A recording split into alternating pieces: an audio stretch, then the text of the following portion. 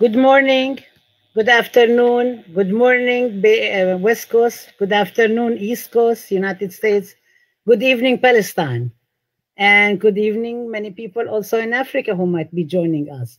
We are very happy to be here today. We start, as always, with acknowledging that San Francisco State University sits on stolen indigenous Ohlone people's land, and we always remind ourselves of this acknowledgement. I turn it over now to my colleagues, my comrades, my sister and brother, Gail Walker and Sam Anderson, who are co-moderating, because we start with the acknowledgement first. Then we will come to why we're here, what we are doing, and so on. So Gail, to you. Good morning, afternoon, evening.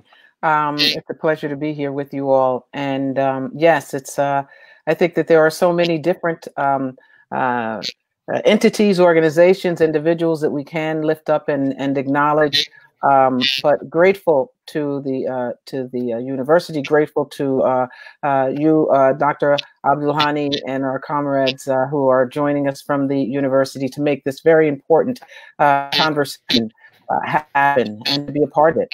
And of course, my dear brother Sam Anderson, who has been such an instrumental role in helping to have this conversation about this important piece of history.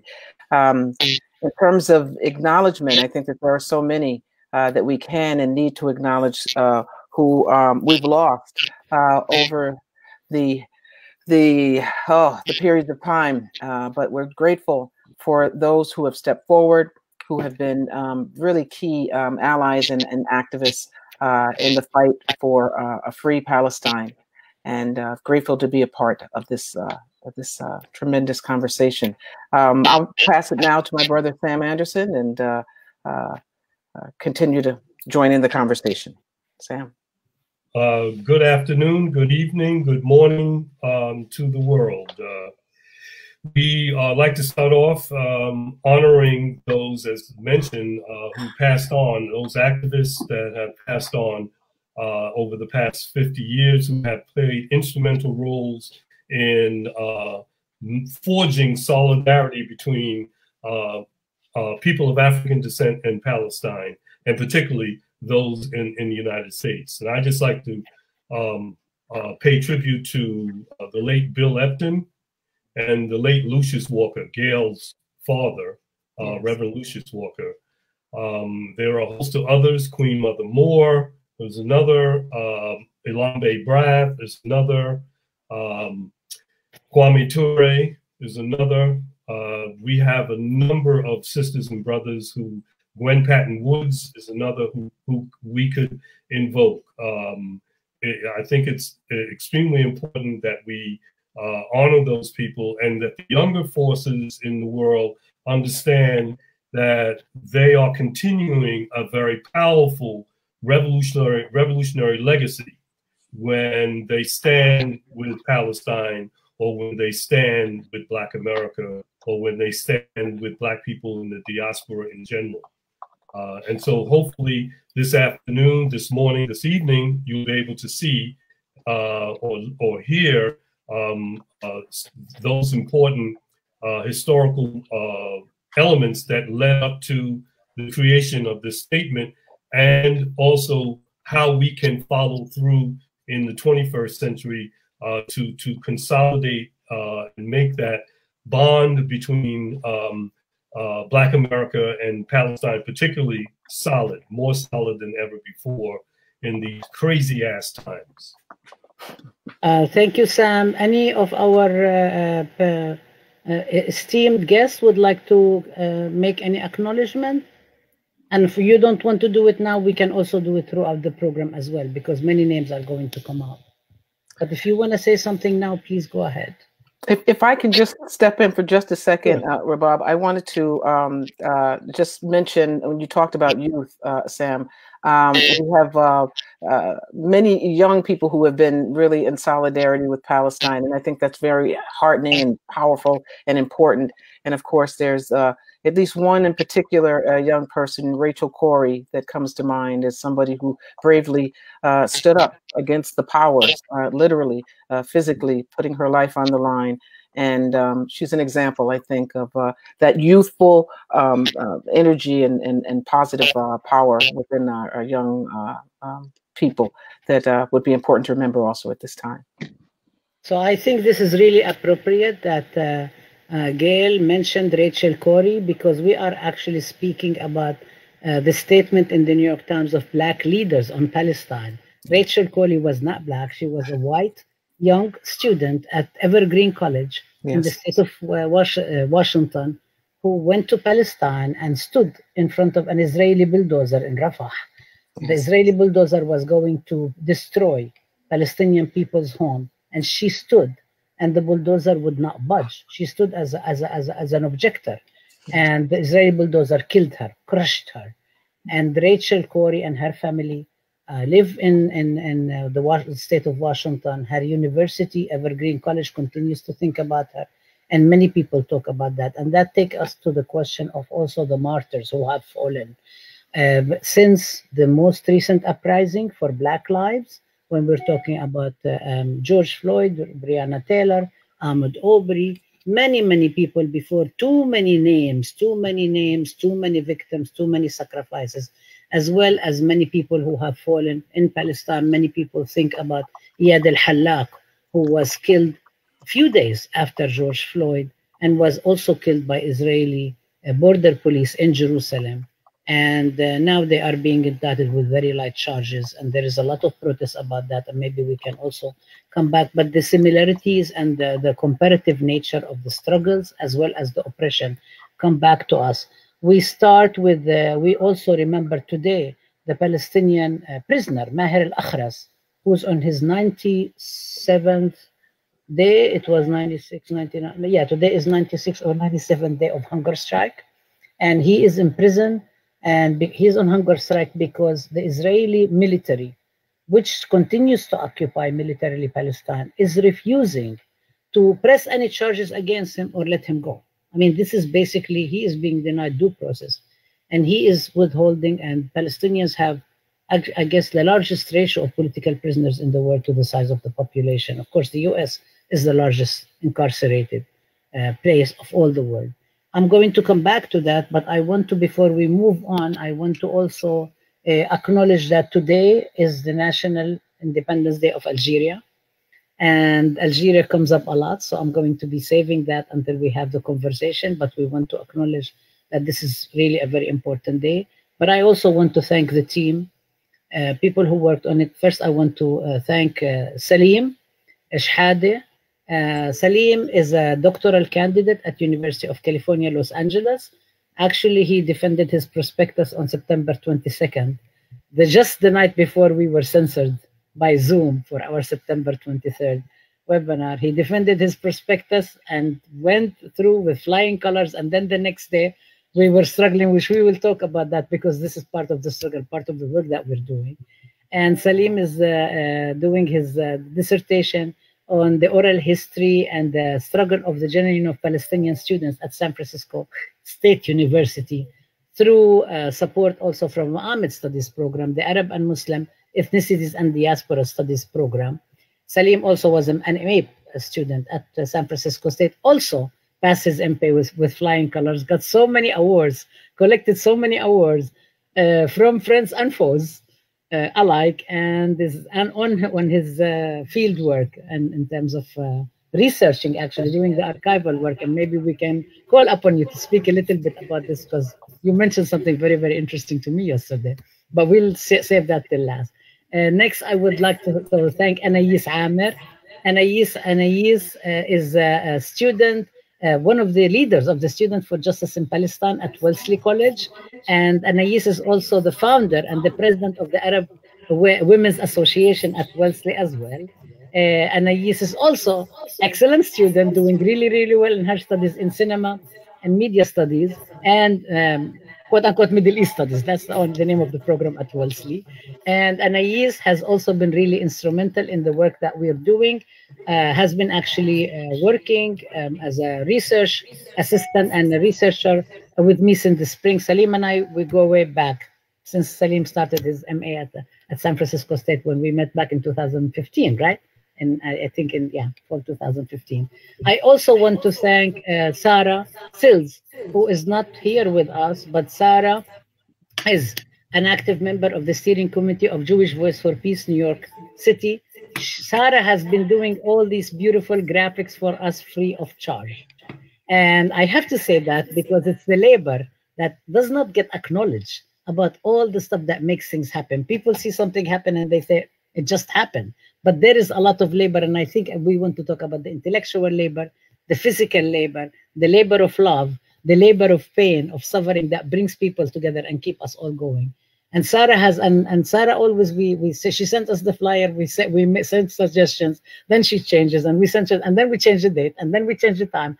And Sarah continues patiently, lovingly, silently, and actually doing it, which is really, really great. Last but not least, I want to thank National Students for Justice in Palestine and the Eyewitness Palestine for actually hosting this. I'm going to turn it to Salim to speak a little bit about what we are doing and why we're here on this platform, StreamYard, and not on Zoom. And I want to also turn it to Anais to speak about, maybe Anais, you can speak about the co-sponsors first, and then we can go to Salim if that's okay. Go ahead, Anais.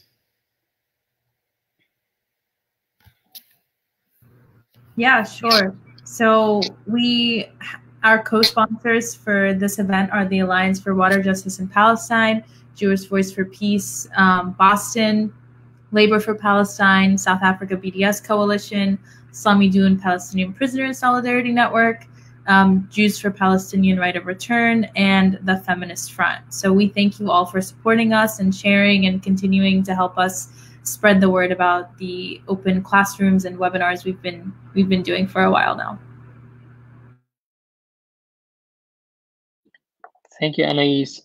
So we're all here using this, not using Zoom, because as Dr. Abdulhadi made brief mention to, when on September 23rd, when we had the webinar with Leila Khalid, Zoom, Facebook, and YouTube all pulled our event or pulled our video, and we were not able to broadcast to the public that event. So because of the censorship, we have decided to switch platforms. There's also an ongoing campaign for folks to push their institutions, push their universities, push whatever organization they are part of to get out of Zoom and to break the kind of near video conferencing monopoly and hold that Zoom really has on during this time of COVID, and to really push towards open source, justice-centered companies that kind of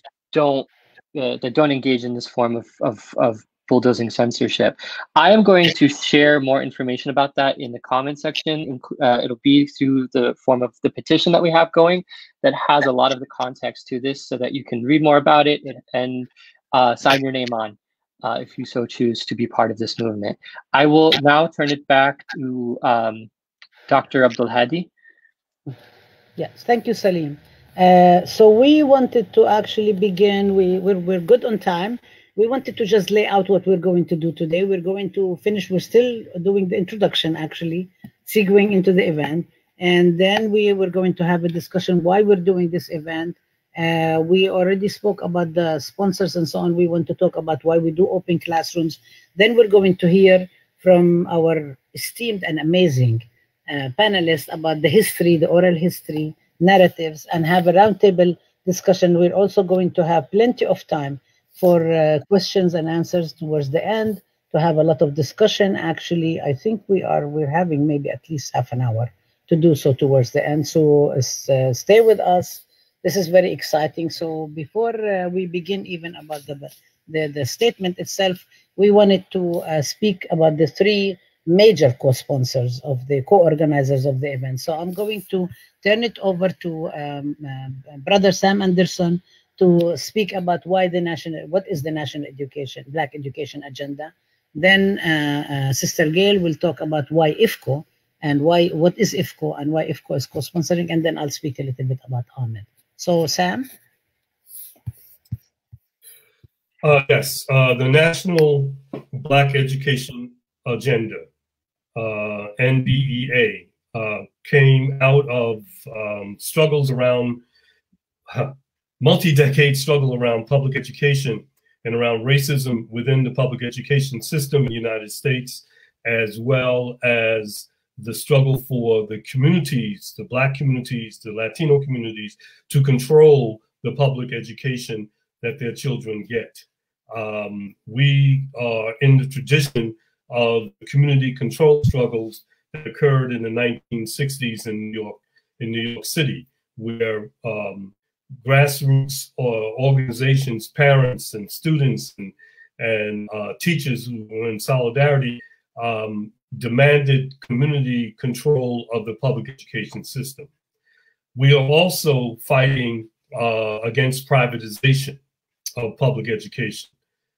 Here in the United States, public education is being privatized, and that means that the bulk of the money, the tax dollars that go into public education is being siphoned off by hedge funders who push out these front organizations called school choices, charter schools, whatever, to get the money, and the quality of education is poor.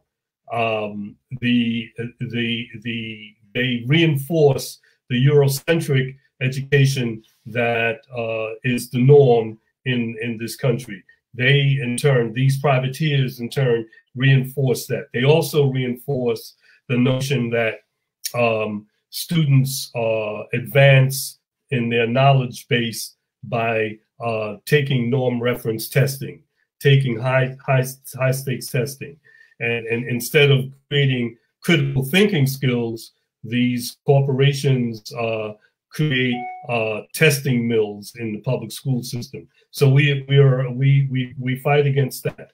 Our base, the National Black Education Agenda's base, is that parents should take over the schools.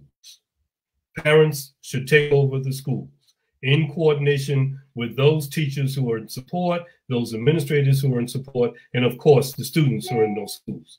We have, in Black America, we have the educational expertise to produce all across this country quality public educational schools. We have that expertise, and what NBEA wants to do is to be that central point where the expertise would be free and flowing to the respective communities where parents want quality education in their public schools.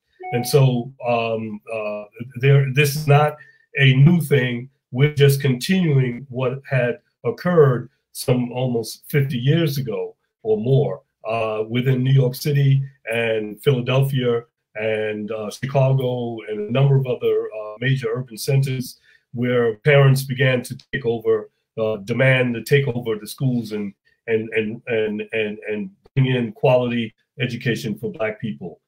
Education for liberation is at the core of our existence, and also education is a human right, is at the core of our existence. So that's who we are in a nutshell.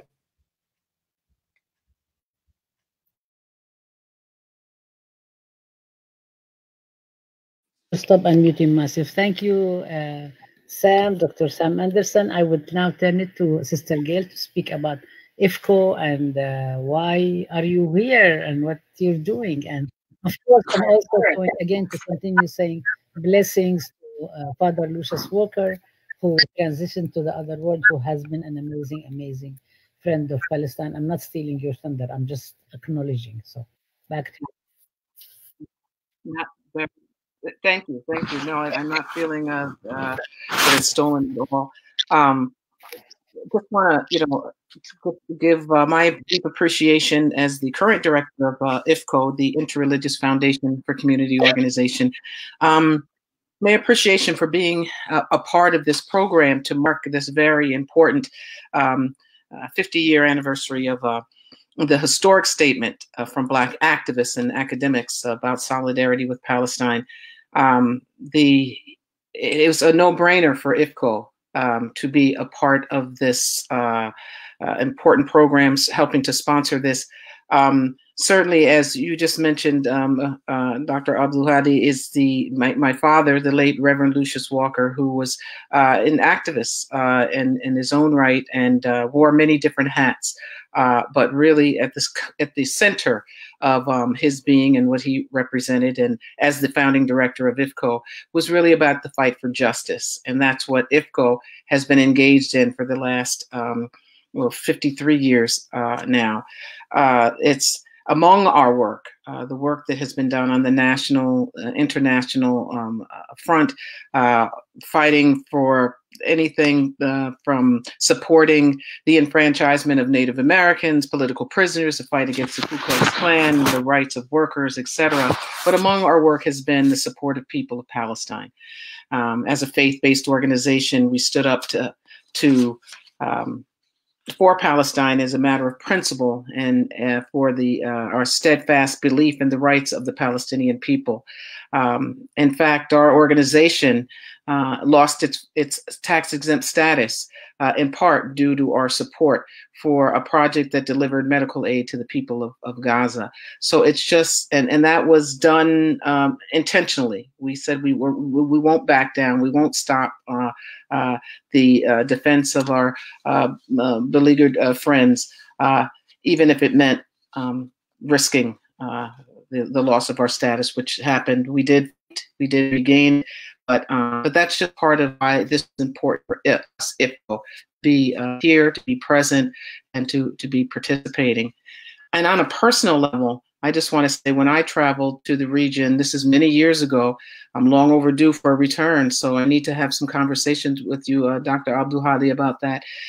But I got an opportunity to visit various parts of the old city in Jerusalem and Bethlehem, Ramallah, Jericho, Hebron, and I saw first the brutal injustice and apartheid-like behavior perpetrated against the Palestinians that were forced to endure at the hands of the Israeli powers, unrelenting violations of international law, occupation of the West Bank, East Jerusalem, and Gaza, and the wholesale destruction of homes and the confiscation of lands. And I know we'll be talking about this, but it really had such a powerful impact on me to see, for example, the destruction of the beautiful ancient olive trees that really represent Palestinian resistance and resilience. The utter disrespect for Palestinian elders and youth at checkpoints, and the routine searches of their homes and restrictions on their movement, severely limiting access to housing, decent housing and schools and food, hospitals, water, and so much more. So as people of faith, people of conscience, people committed to justice, it's our honor and our duty to be here and to participate in all efforts to support the rights of the people of Palestine. So that's why IFCO generally, and that's why Gail personally. So thank you. Thank you for all your support. I know we've met a few years ago, actually through Father Walker, who has always been doing all these caravans to Cuba and Latin America, and there is an event, like a major event at the church many years ago, to actually talk about Palestine and educate people. So it was really about the whole question of engaging people of faith communities into that. And actually we have a few people of faith communities who are joining us that I know personally, so I'm hoping maybe folks will chat. So I wanted to say a little bit why AMED, why this webinar, and by actually just starting by, we always we follow the tradition also known in the US as call and response, but it's an African tradition where somebody calls the other people response. It's also an indigenous tradition, but also tradition in Palestine. Somebody says something, so you don't just move on to what you want to say next without responding, responding to the call that your sisters, brothers, your communities, your kinfolk, your everybody who's comrades with you has done. So I wanted to just say, like, today, now is the olive season in Palestine. Now we are actually going to witness, and we see it again and again, both people celebrating life, land, and joy, and picking up the olives, making olive oil, pickling the olives, making soap out of it. But also we see a lot of colonists, Israeli colonists who are burning the olives.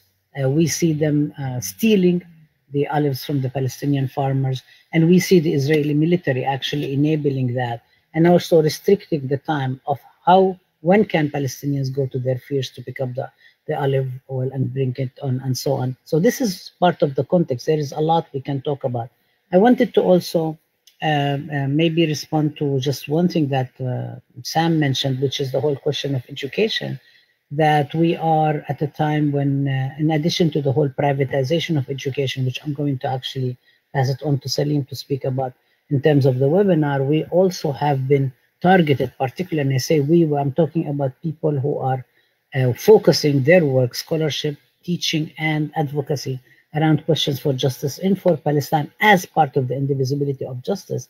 And we have been targeted specifically by pro-Israel Zionist groups who are trying to accomplish a number of things. One is to actually say that Palestinian education is a terrorist education in order to criminalize all Palestinian education, and also in terms of actually undermining the just demands of the Palestinian educators, students, people at their universities, at schools, and so on, to have the right to learn, right to education. And so Israel has been actually very much involved in undermining Palestinian education. This is not new.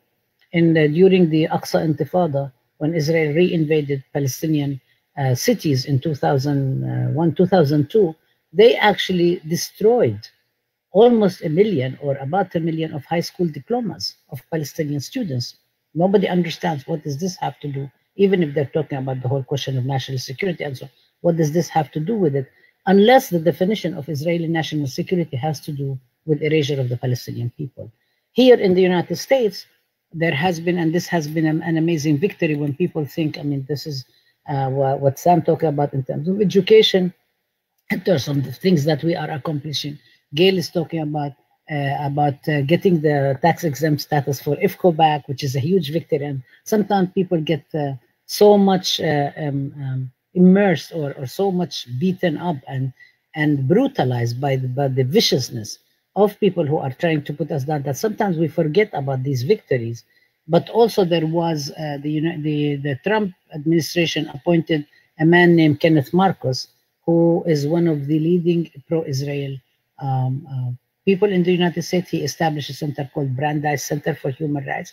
So the Trump administration appointed him to be the head of civil rights in the Department of Education. We know who's running the Department of Education, Betty DeVos and her connections and so on. But he was appointed. There was a lot of protests against him by multiple civil rights groups saying that he's not going to be able to do the job. But he got appointed anyway. And when Kenneth Marcus was in office, he actually went after all Palestinian universities, Palestinian activists and advocates, and so on. For example, one of the first things he took up was to attack Rutgers University, which the Zionists have already claimed that Rutgers University creates an uncomfortable climate for Jewish students, and thus it is anti-Semitic. And the Department of Education, the previous department, had actually investigated and said there is nothing. This is warrantless. This is foundless. But Kenneth Marcus was vindictive, vicious, so he went after Rutgers again, went after many universities, and actually neglected what he is supposed to do to investigate other charges of civil violations and so on in many schools, and also, of course, facilitated the agenda of the Department of Education to basically around the whole question of everything, around question of privatization, around question of charter school, around question of how sexual harassment on campus, around questions of gender liberty, sexual justice, and so on. He was always with all of that agenda, but he basically focused to target Palestinian activists and Palestine activists, and civil liberties group led by a group called Palestine Legal actually signed statements, Center for Constitutional Rights, many statements signed, and American Arab Anti-Discrimination Committee and so on signed the statement, and then he was forced to resign at the end of July, which was a huge important achievement. So I think it's really important to think about that. But this is what's going on. with filing multiple Zionist organizations, from the Stand With Us to Zahor to the Lawfare project and so on. They filed multiple complaints to the Department of Education against students and universities, specifically targeting them on the question of Palestine. So I'll leave it. And then they also went after many groups around the whole question of tax exempt. So they targeted American Association of University Professors. Now they're actually pressuring San Francisco State, saying you may lose all your funding if you actually continue to maybe house me and house the program that we have and so on. So we're actually receiving a lot of pressure from the university, which we'll speak about that later on. But I didn't want to spend a lot of time also around the whole question of the attacks against us. But this is one of the things that we share. But one of the reasons we're doing this is because this is part of our open classroom. Open classrooms, we open our classrooms to the public. AMED Studies believes that we are reflecting and translating what we call the spirit of '68, the students who went on a strike, longest strike in the history of the United States at our university, led by the Black Student Union and the Third World Liberation Front. They demanded the College for Third World Studies. They demanded open admission. They demanded that students, specifically Black students, indigenous students, other students of color, get into the university. They demanded that they have faculty who can teach them, who can understand what they're going through, who are from their communities, who validate the experiences of community knowledge. And the students at the end of the strike, they won many of their demands. The university gave them a College of Ethnic Studies instead of the College for Third World Studies. But what we really want to talk about here is that this is something in AMED that we do, is bring the community with the university together, have the university being accountable to the community. So we don't do any of our classrooms, we don't do any of our webinars, bringing people who are working in the university, only scholars in the university. We actually bring together what we call public intellectuals, because people don't have to have a degree in order for them to be able to speak. They're actively engaged and they affect history. So we want to be able to do that. We also want to instill among our students the sense that you cannot do your knowledge, you cannot produce your knowledge outside of accountability to the community, especially the knowledge that you're building out of the community experiences.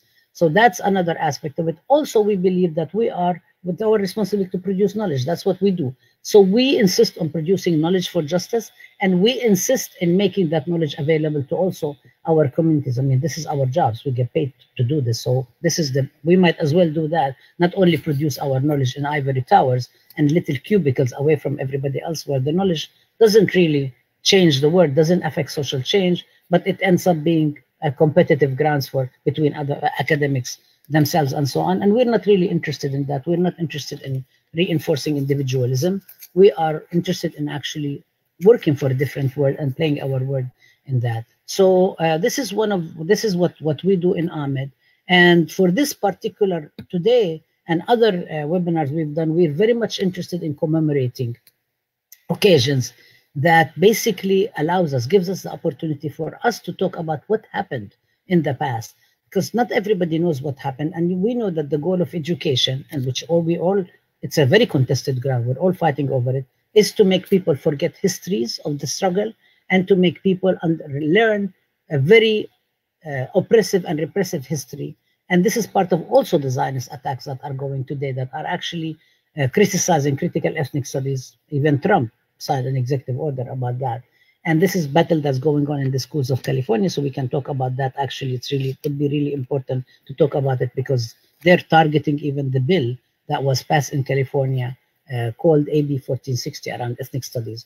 So basically, the Zionists and the right-wing white supremacists actually seem to have the same agenda. They collaborate with each other, and they basically would like to silence this. So we're saying, actually, no, this is our job as scholars. This is our job as researchers. This is our job as public intellectuals, to bring these communities together, to actually learn about episodes in our history, to be able to bring them forward and to understand what happened. And this is the goal of actually having this conversation today, to commemorate that incredible historic statement that was published 50 years ago in the New York Times today, that was led by Black leaders and that basically contested the dominant U.S. view, Zionist and dominant mainstream Anglo-white supremacist U.S. view of history and of the region as one that is supporting of Israel. And actually the statement came out and contested it. So we think it's really, really important to commemorate.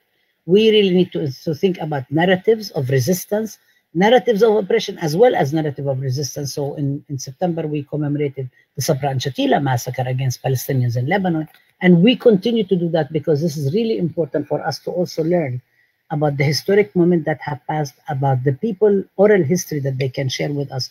And this is why we have, and really produce knowledge in a way that we're all co-learning in a pedagogical manner where we come together and learn with each other. And I just wanted to say one more thing before we pass to the next point, is that both Sam Anderson and Gail Walker, as well as a member of the board of IFCO, Dr. Rosemary Mealy, are all also involved in building solidarity with Cuba, which actually has an excellent education system, and it has a medical school. And I know you had meetings yesterday, Gail, and I've attended IFCO dinners where there were graduate students from medical school were being celebrated.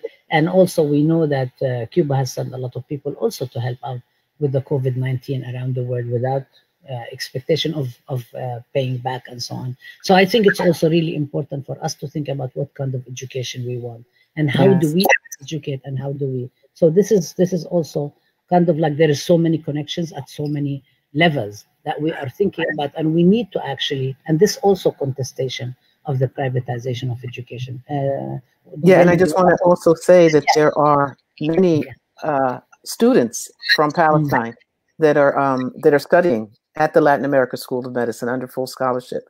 So I think a bit, maybe 100 scholarships or something. There's something along that, but I've had an opportunity to speak to some of those students as well, which is, you're right, we're all interconnected. So yes, and Cuba has been amazingly supportive of Palestine and so on. So I would like to actually, Salim, I wanted to pass it back on to you because you wanted to talk about what happened with our previous webinar before we move on to this conversation, then we can make the connections. No, I think let's circle back to that. I did make brief mention. Yeah, I did make brief mention of it earlier. I did know though that Dr. Sam Anderson did want to open up the space with the reading of the document. So I think that that was the next point. Okay. Yes, I've forgotten. But I heard you saying you wanted to say something, so I've passed it on to you. Okay, so this is what we're going to do. We're going to have Dr. Anderson actually has volunteered to read the statement. The statement is an appeal by Black Americans against United States support for the Zionist government of Israel. Very well chosen words. So Sam is going to read the statement. Then we are going to actually have kind of like speak about who was in it. And then we are going to open it up to the people who are here, who've signed the statement, to talk about oral history. Why did you sign the statement? How did you come about? What happened with it? So first we read the statement, and then we're going to talk about how did it come about? What's the ethnography about it? What really exactly happened? And then we're going to open it up for discussion for the content of the statement, as well as what does it mean for today. So I'm going to pass it over to you. Yes, as one of the organizers and signatures of this statement, I will read it. It's dated, it's titled An Appeal by Black Americans Against United States Support for the Zionist Government of Israel, November 1st, 1970.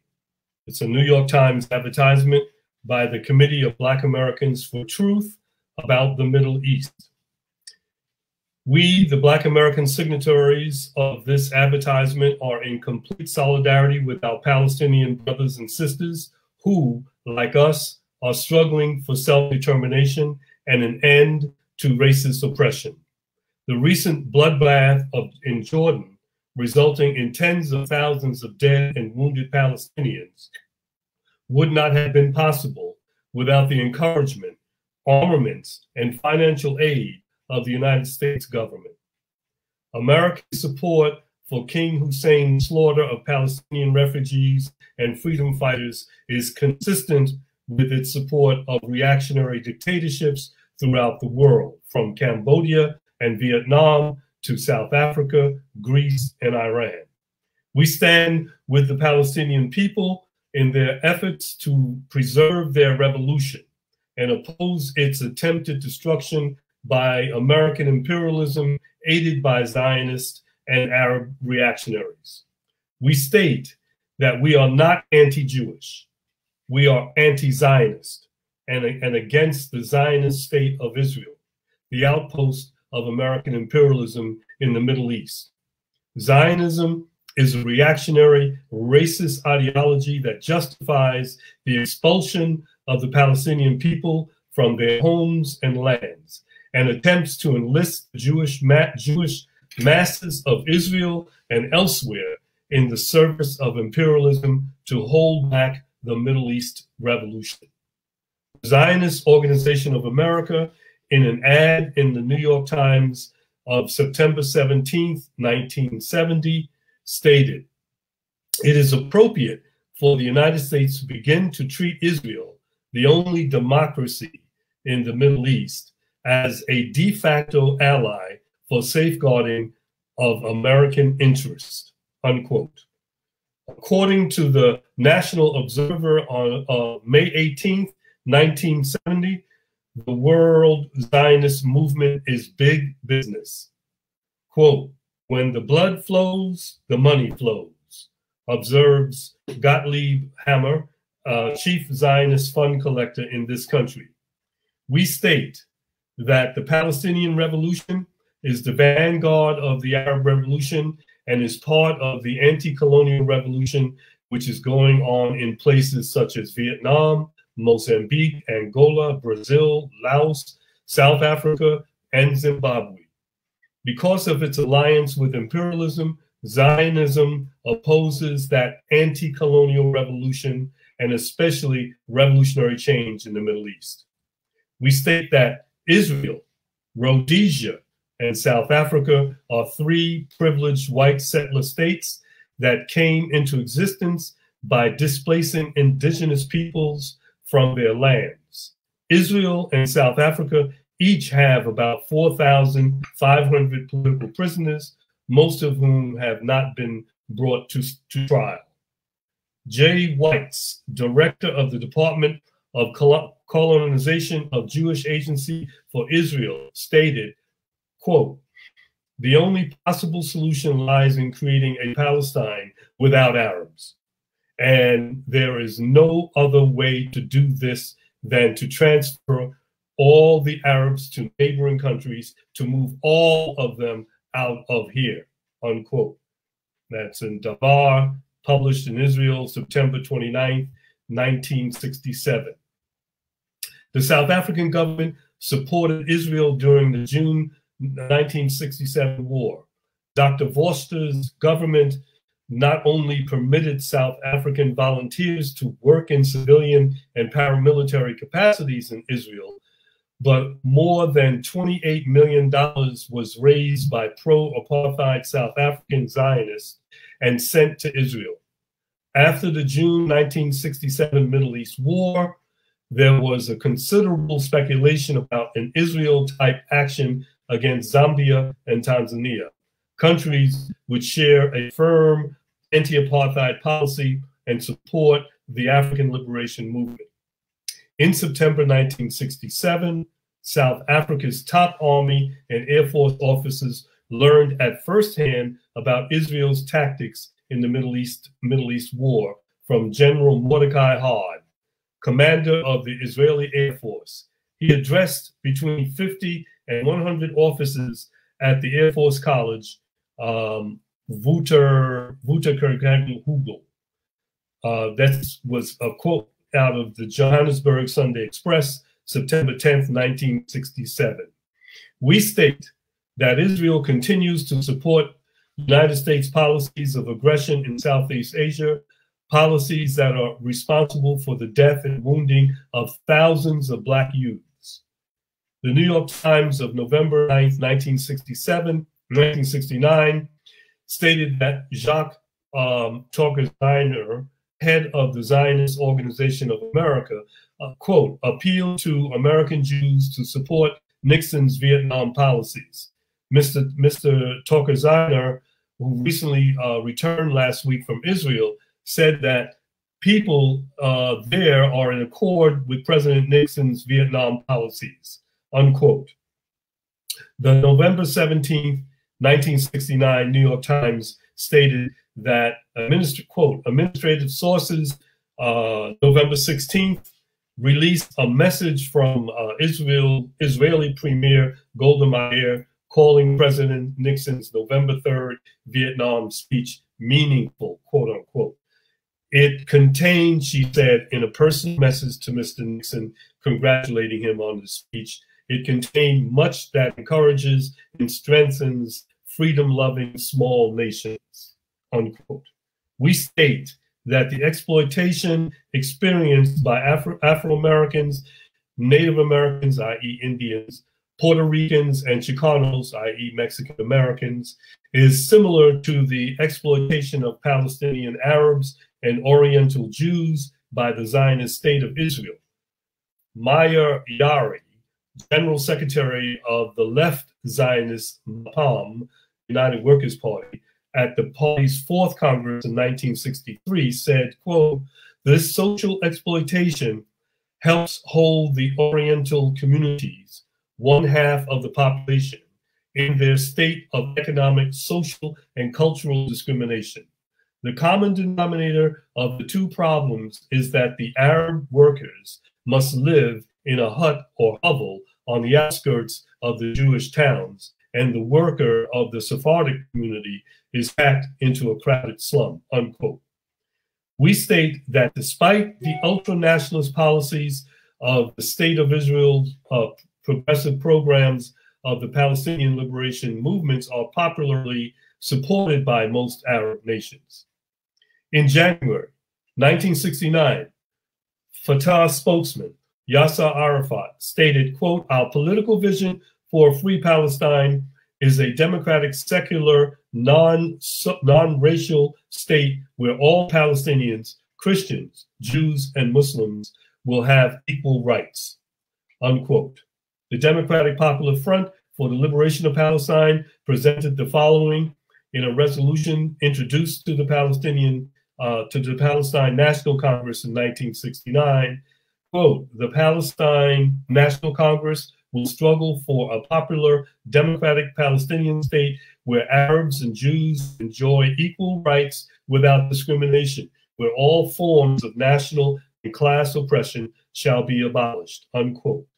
We state that the opposition of policies of Zionism all exist within Israel and among world Jewry. The following are excerpts from a thesis submitted for discussion to the Israeli Socialist Organization in 1966. Quote, Israel will be de-Zionized, i.e. all present laws and practices discriminating between Jews and non-Jews implementing Jewish supremacy will be abolished. Israel will adopt an anti-imperialist foreign policy, actively supporting the forces struggling for socialism and unification in the Arab world, unquote. We state that Israel supported the United States in the Korean War, aided France and the terrorist secret army organization in Algeria against the Algerian Revolution, opposed anti-colonial independence movements in Morocco, Tunisia, Indonesia, and elsewhere, trained the counter-revolutionary paracommandos of General Mobutu, who was one of the persons responsible for the murder of Patrice Lumumba in the Congo, and presently provides arms and other equipment to the Portuguese troops fighting against the Angolan and Mozambican freedom fighters. We demand that all military aid or assistance of any kind to Israel must stop. Imperialism and Zionism must and will get out of the Middle East. We call for Afro-American solidarity with Palestinian people's struggle for national liberation and to regain all of their stolen land. So that was amazing, and that is of course sponsored by the Committee for Black Americans against United States support for the Zionist government of Israel. So we're going to have a discussion about the content of the statement. We're going to have a discussion with the people who actually signed it to talk about it. But I was wondering if I may, just to, before I turn it over to my sister Gail to introduce some of our speakers, I just wanted to say I went through it and I wrote, if you don't mind, some of the names. There were 56 people who signed it. 15 of them were women. One of the discussion questions is why 56? Why not more? Why not less? What was happening? Who are the names who could be in it that were missing? What's that? But I wanted to mention the people who are in it that will bring immediate recognition, in addition to our esteemed participants here. Grace and James Lee Boggs from Detroit. Les Campbell, who was of the East, a cultural organization at El Puente. He was a black teacher in Ocean Hill, Brownsville. He was targeted by Al Shanker, who targeted the parents, which refers to what Sam was talking about, of Ocean Hill, Brownsville battle, and actually printed 500,000 flyers that were anti-Semitic and distributed them as if they were actually from the Black and Puerto Rican neighbors of Ocean Hill, Brownsville. There is a new documentary that's made by a couple of people who talk about this, who discuss it, one Black, one Jewish, actually. The next person is Dolores Cayo, and for me, that's actually makes me so excited, because I really didn't know until I looked at it, because in last spring, we attended a celebration of Dolores Cayo at San Francisco State, organized by one of my colleagues, Mark Davis, and who is the head of the Racial Justice Council at San Francisco State in the faculty union. And then I found her name, and she was the secretary of the Black Faculty Union at San Francisco State College at the time. And she is the founder of the dance program. And the honoring my colleagues did was because Dolores Cayo was not actually recognized, but she had an amazing role all over Africa, teaching kids how to dance and engaging in San Francisco and so on. So it's really great. Another person is Reverend Albert Cleage, I think. And he was from the Shrine of the Black Madonna. He hosted Malcolm X when Malcolm X gave the speech, The Ballot or the Bullet. I mean, this is incredible. Ella Collins, the sister of Malcolm X, and also from the Organization of African Unity. And she was actually like a mother to him. If you watch her interviews and so on, she was more like a mother to him than just a sister. She was an older sister. Florence Kennedy, Flo Kennedy. Flo Kennedy was a leader of the Black feminist movement. She was a prominent lawyer. She passed away a couple of years ago, and she was actually very much involved with the Kitchen Table Women of Color press, along with Barbara Smith, who edited, all these famous books and so on. All the women are Black, all the men are white, but some of us are Black and so on. I mean, it's really incredible. And then there is Leonard Conrad Lynn, who was a prominent lawyer who actually defended Lolita LeBron in New York. And there was also Robert Williams and his partner, who he defended actually, and he defended Robert Williams. He defended H.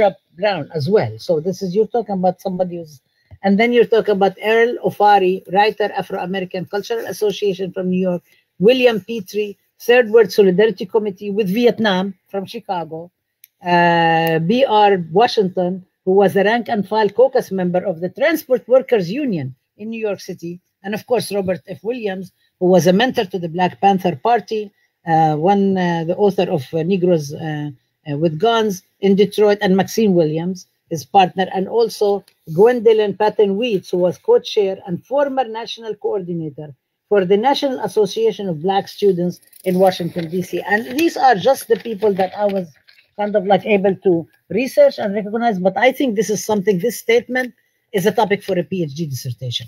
So I think we want to, to me, it's really, really exciting. It's exciting to have all this. But it's also a question of kind of like, where were other people? How did this statement come about? A lot of the time we look at a statement like, now I know why this Palestinian statement was signed by those folks, but not signed by other folks. And sometimes I think of it as a network analysis. I mean, especially if it's not published alphabetically, if it's published who signed first and so on, I'm like, aha, this is what happened. This is what the connection is going on and so on. So this is some of this statement. Unfortunately, it's mentioned, but it's not really analyzed. And I think the content of it is really incredible. So if we can actually maybe go now, and if you don't mind, my sister Gail, if you want to kind of like, start with Phil Hutchings, Robert Lierop, and Sam Anderson to speak about that. And then we'll say a few words about Fran Beal. And she, unfortunately is in the hospital. She just got admitted. She's ill, but she actually did speak to us. So we have some of the comments we can share, and we can also get her on another time. So I'm going to pass it over to you, Gail, to introduce our comments here, if you don't mind. Yeah. Very good. Great. Thank you. That I've learned a lot. And thank you, Sam, for sharing that document. I think it's, as you just mentioned, Rabab, it's such a historically rich, an amazing statement written in 1970, but yet not really surprising given the radical climate, especially in the country, especially within the Black and Brown communities. But what a powerful statement. So thank you for that.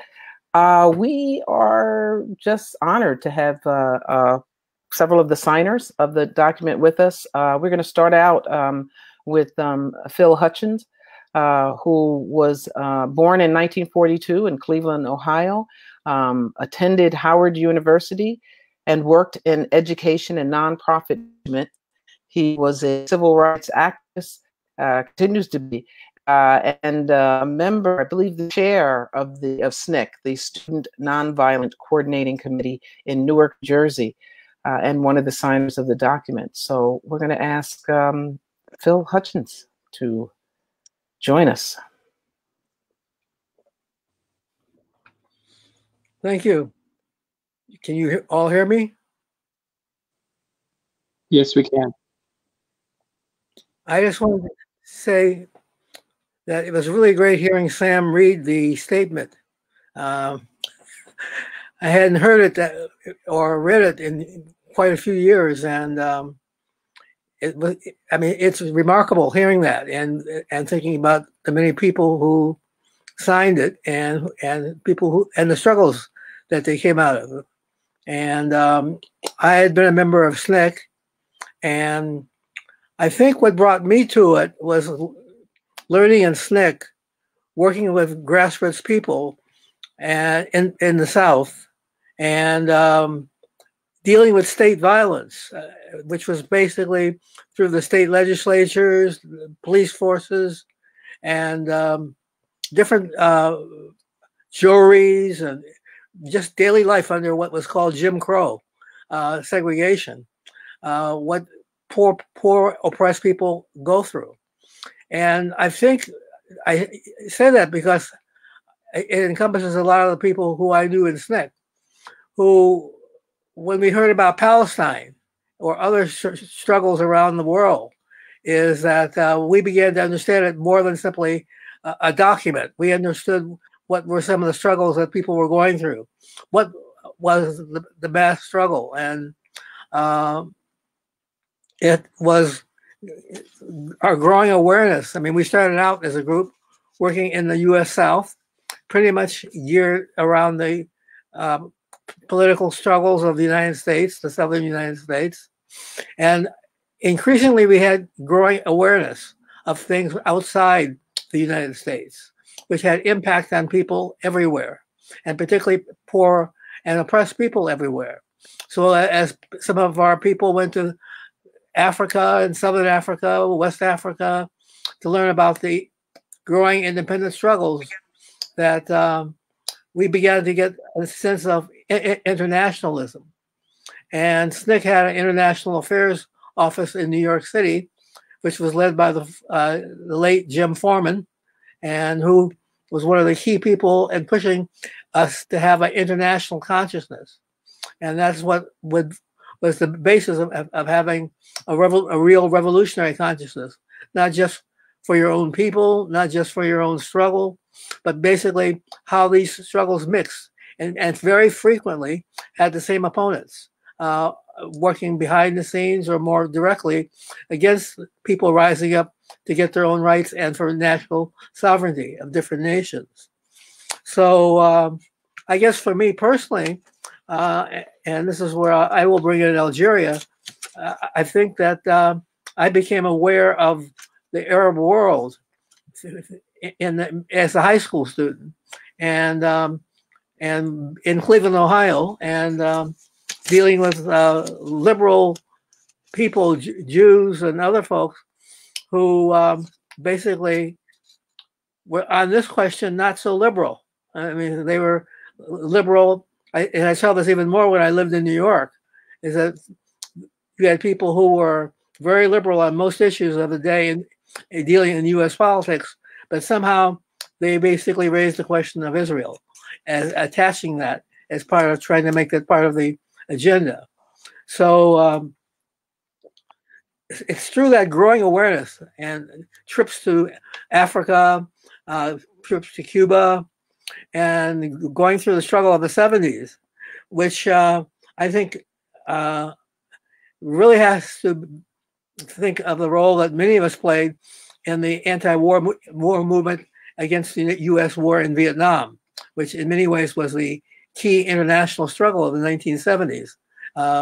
Vietnam will win, and fighting to make that happen, and the role of Vietnam having a major political impact on us.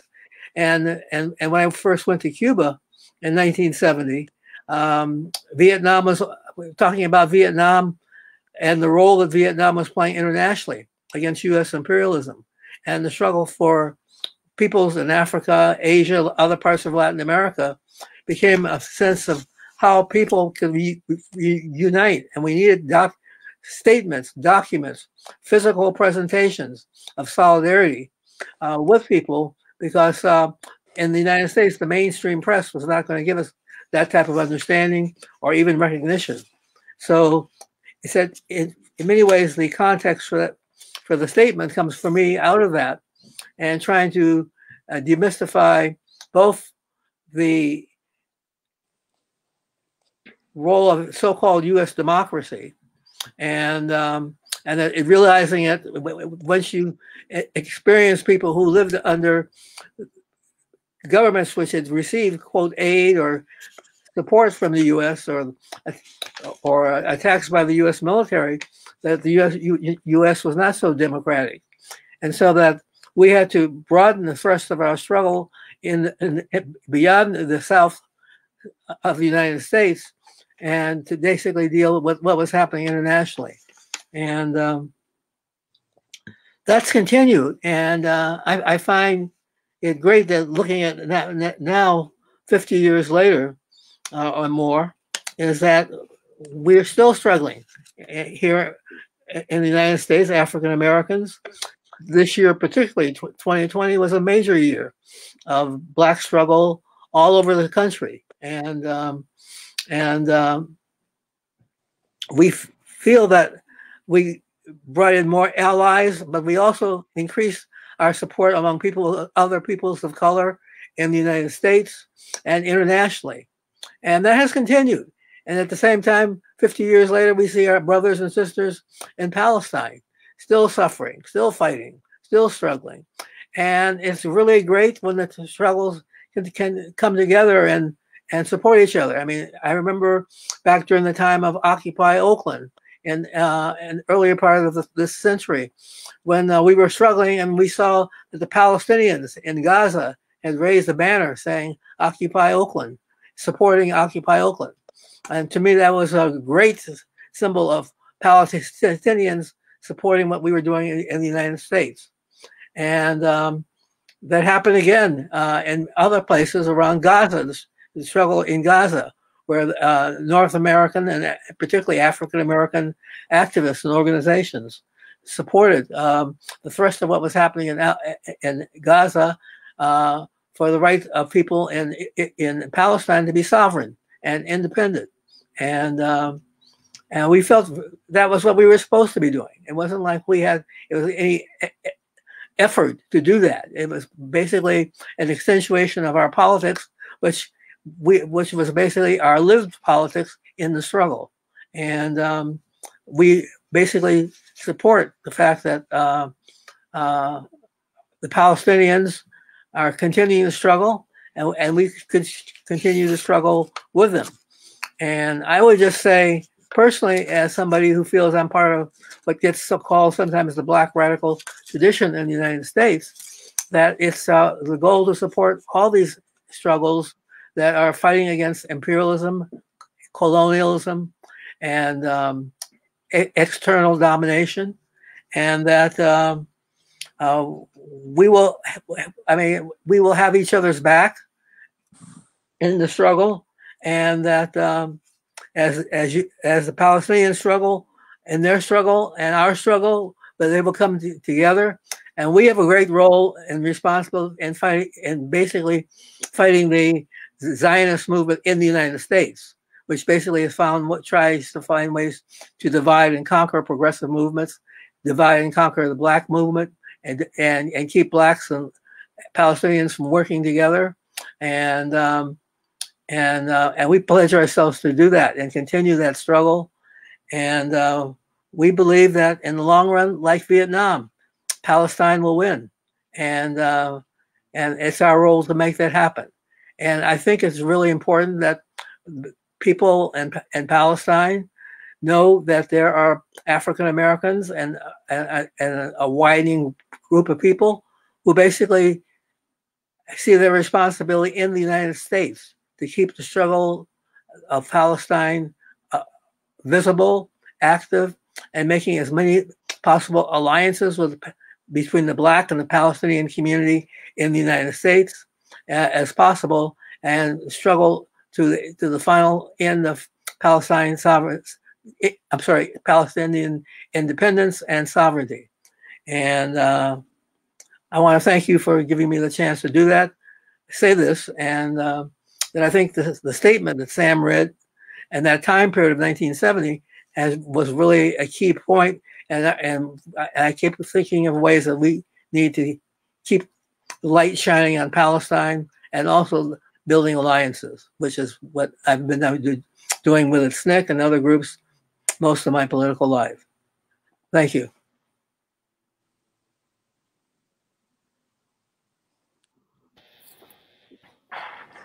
Thank you, Brother Phil. I know we have tons of questions for you, because we also know a lot of stuff about your oral history, so we will come back to that.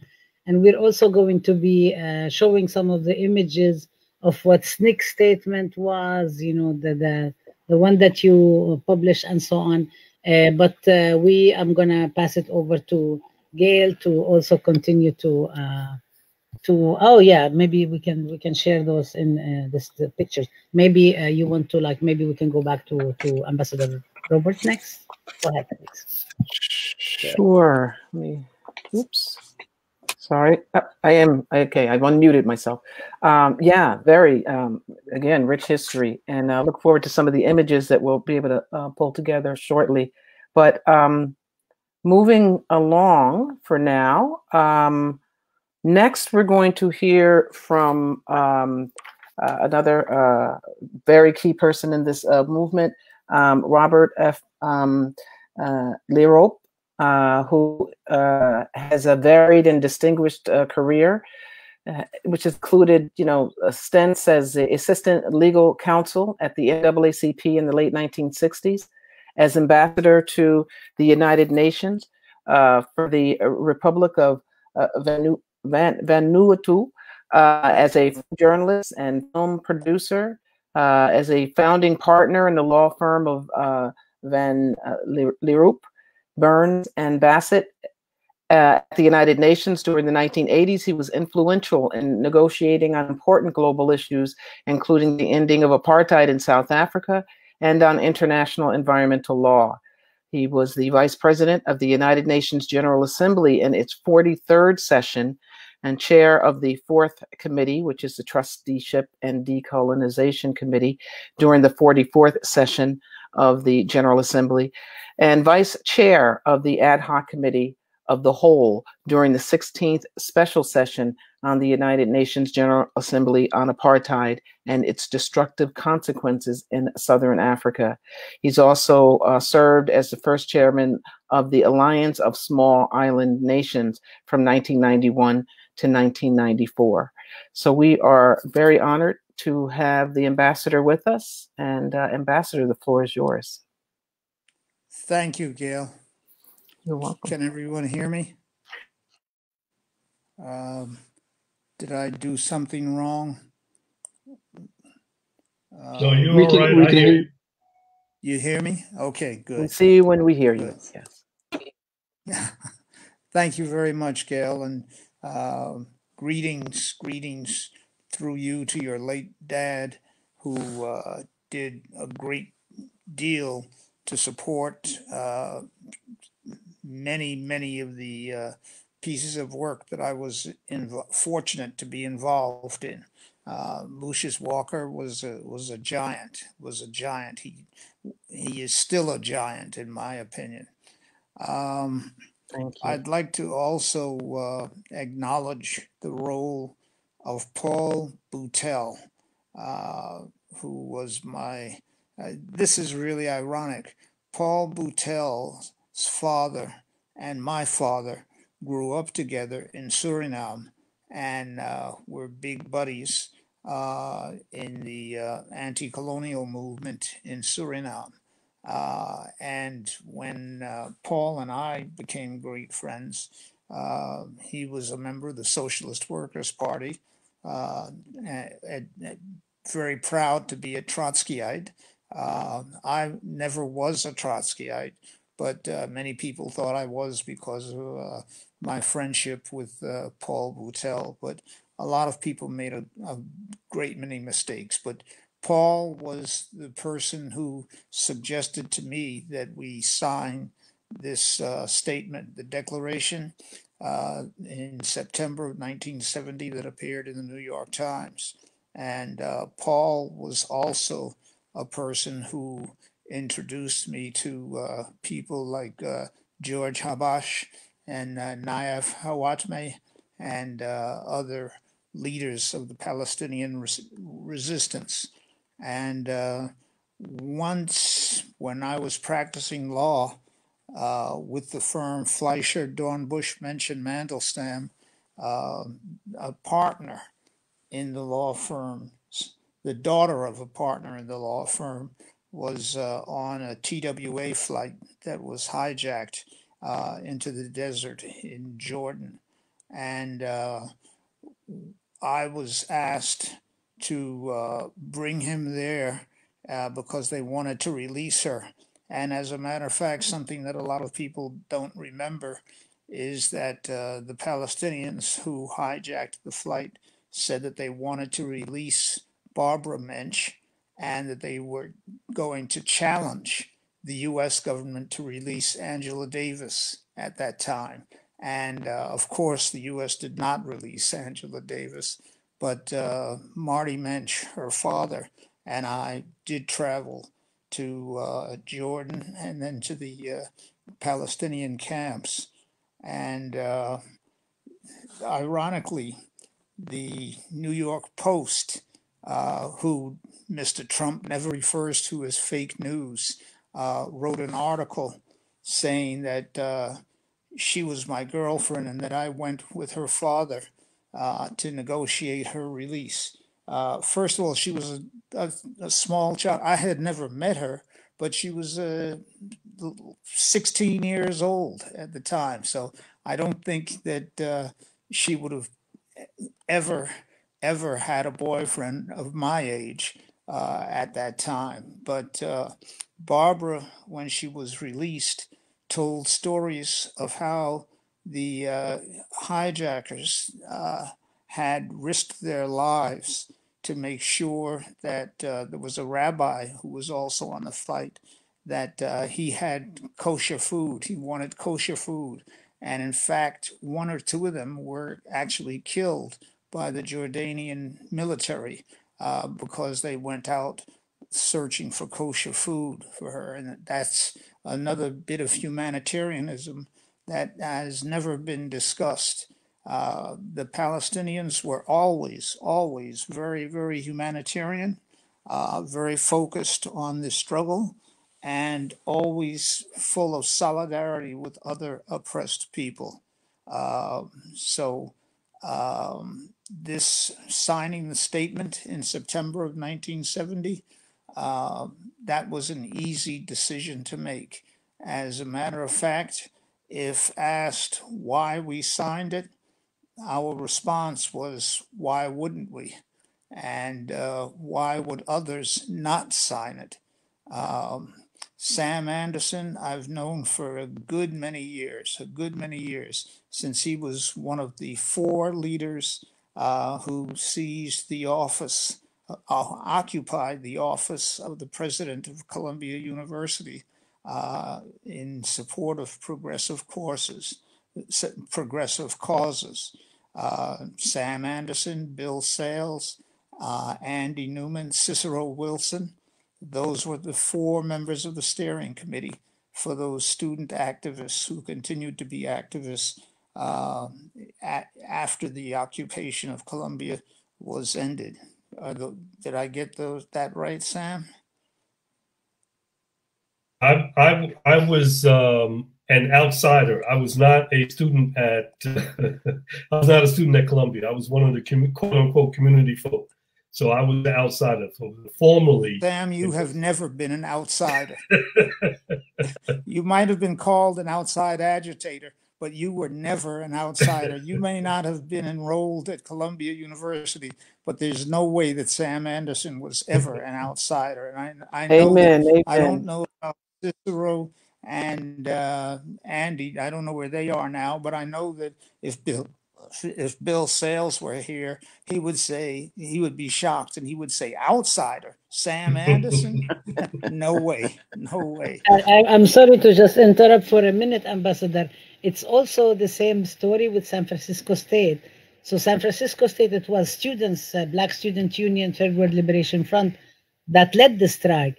But one of the members of the delegation, the U.S. Prisoner Solidarity Delegation, the first one we did in 2016 was Hank Jones.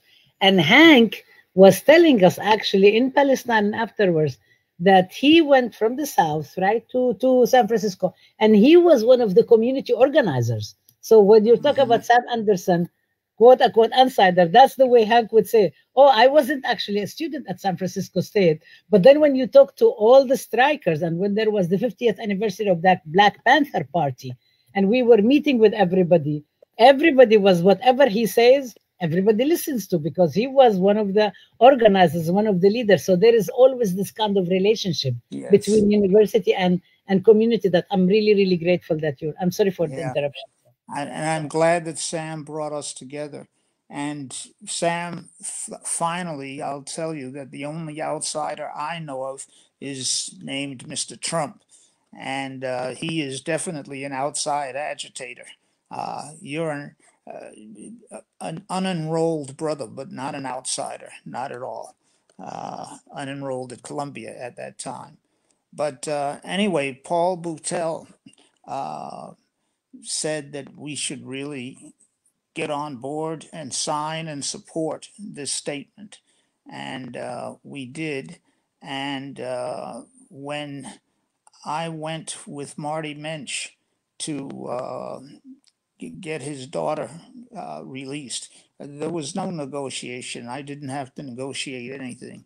They said they wanted to do that, to release her in solidarity with the Black people in this country.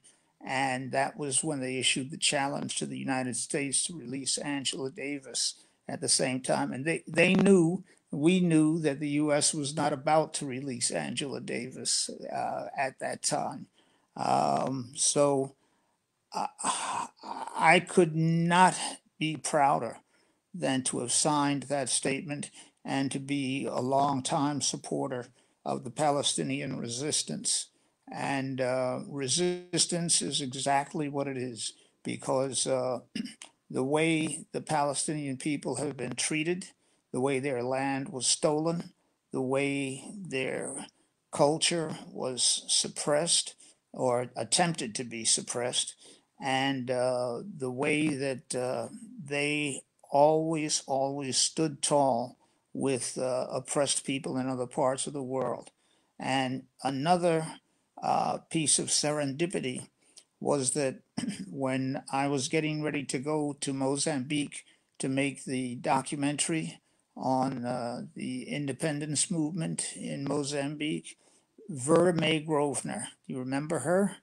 Verda May Grosvenor introduced me to Bob Fletcher because I had said to Verda May I needed to find a good camera person, someone who had experience with this kind of thing. And of course, there was no one who had experience with this kind of thing, but she referred me to Bob Fletcher, who was a SNCC photographer.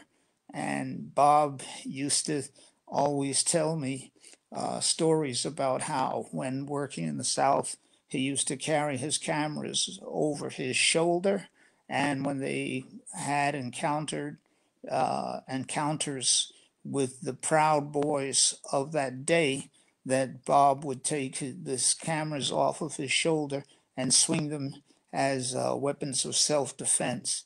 And I said to myself, "Oh boy, this guy has got to come with me. I've got to have him." And Bob is today a lawyer in Florida, and we still are in touch. We're still good friends. We made 2 films in Mozambique on the revolution, and Lucius Walker was one of our big supporters of those films, and it's just so amazing. I'm sorry that Paul Boutel is no longer with us, but his spirit lingers, and many people in Palestine knew Paul and still love and respect him. I should probably end now because other people might have more to add and contribute to this. My role was really relatively small, but my heart has always been with the people of Palestine and always will be with the people of Palestine, always. Thank you. Thawra Hatta Nasser. Your Arabic is really good. Shukran. We'll come back because this is very interesting about the hijacking, especially since the censoring of our webinar, but we'll come back to that. Maybe And Gail, believe me, that story that I was going to get my quote unquote girlfriend that appeared in the New York Post, that didn't go down too well with my girlfriend at the time, who never even knew where I went because I just disappeared one Friday, and she never knew where I was until we returned maybe 3 or 4 weeks later. Wow. Wow. Wow. Well, we're gonna have a lot of questions for you as well, but we want to also hear from Sam next. So back to you, Gail. Yes, again, an important reason, Dr. Abdulhadi, to have this open classroom. I mean, we're all learning so much. I know I'm just so pleased to be here. So thank you so much, Ambassador. Next, we want to hear from our dear friend, Sam Anderson. Dr. Sam Anderson is from Brooklyn, New York. He's a native and founding member of the Coalition for Public Education and the National Black Education Agenda. He's the author of several books and essays on science, technology, and the history of slavery.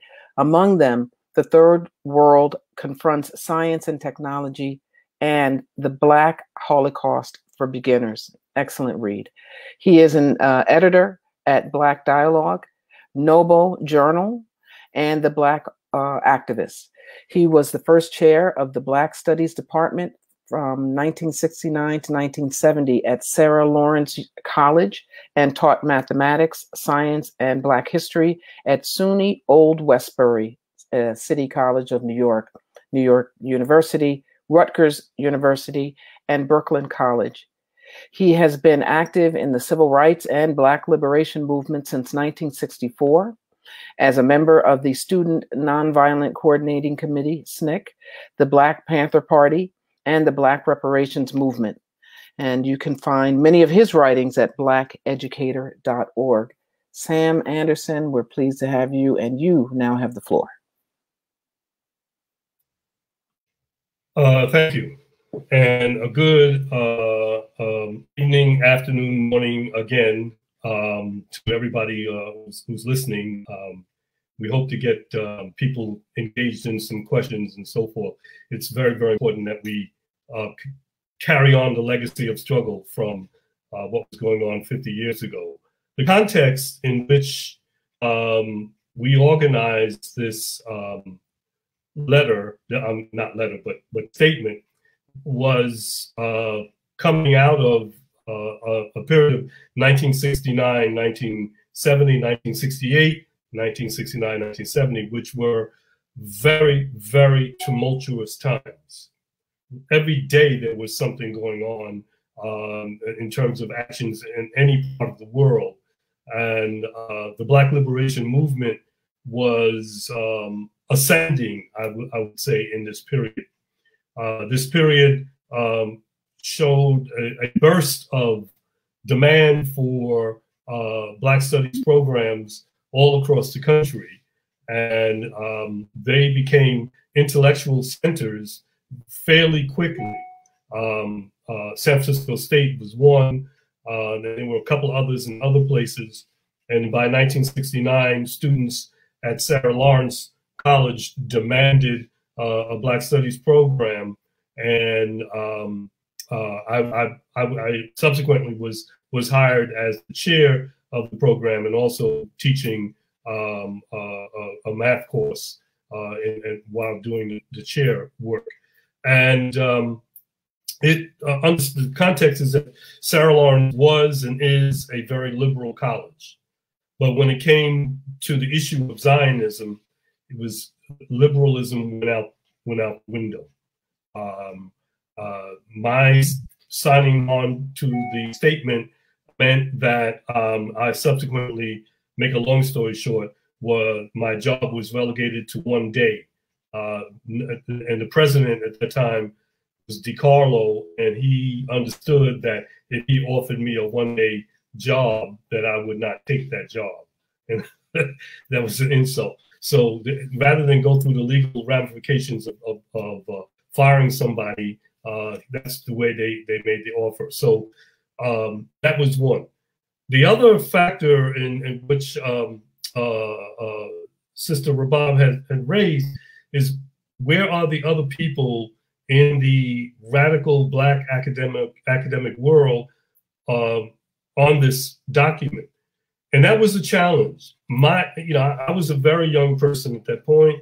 I assumed that if you were Black and engaged in talking radical stuff, that and on a campus, that you would sign on to this. But time and time again, when we made phone calls or wrote letters to people, either to show them, to send them the document, we would not get a response. We would not get a response from many, many other people. And so hence, we see the paucity of university-based Black faculty members who were supposed to be, quote unquote, radical, because of the pressure they would face for signing on to an anti-Zionist statement and a pro-Palestinian statement. And so that's a lesson that we learned coming out in this period, that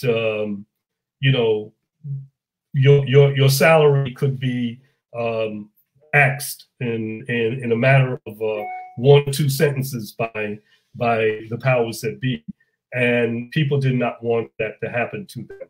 So they, rather than respond to us, they did no response.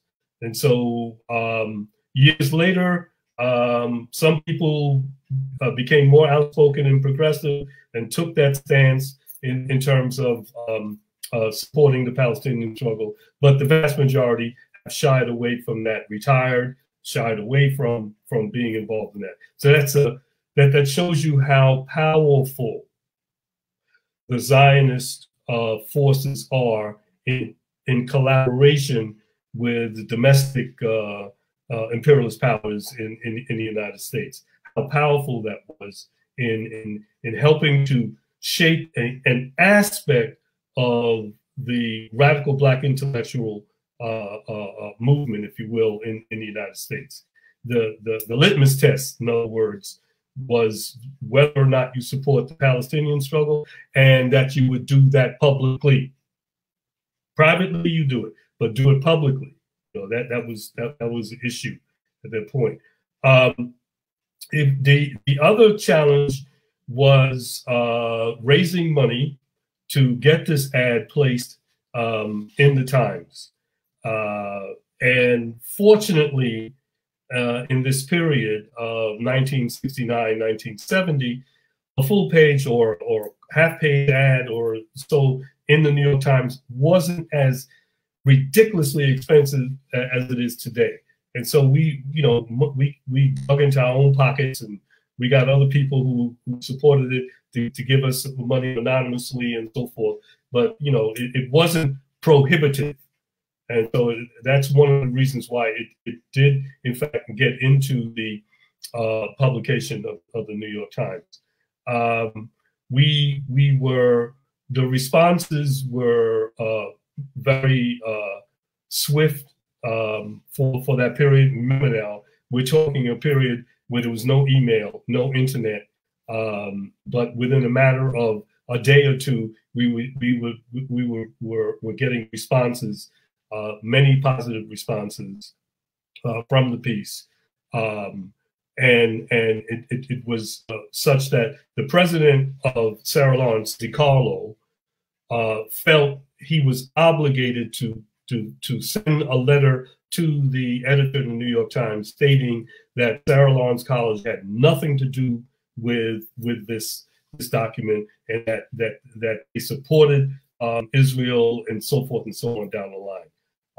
That's how frightened he was of losing money because of my signage. I signed as you know, at Sarah Lawrence College, but it was only for affiliation reasons, only. It's not by, you know, this is a statement that is supported by the institution that I work at. Anyway, that document has a link to the SNCC document, which Sister Rabab had mentioned, and I believe it's online. One of our links to the SNCC document that came out in 1967, that also had devastating effects with SNCC, and Brother Phil can talk about that. But I happened to be in the SNCC fundraising office in '67 in New York City at the time, which was located at 105th Avenue, an office donated to us by what we found out later was the Zionists. And once SNCC came out with the statement in solidarity with the Palestinian struggle that summer,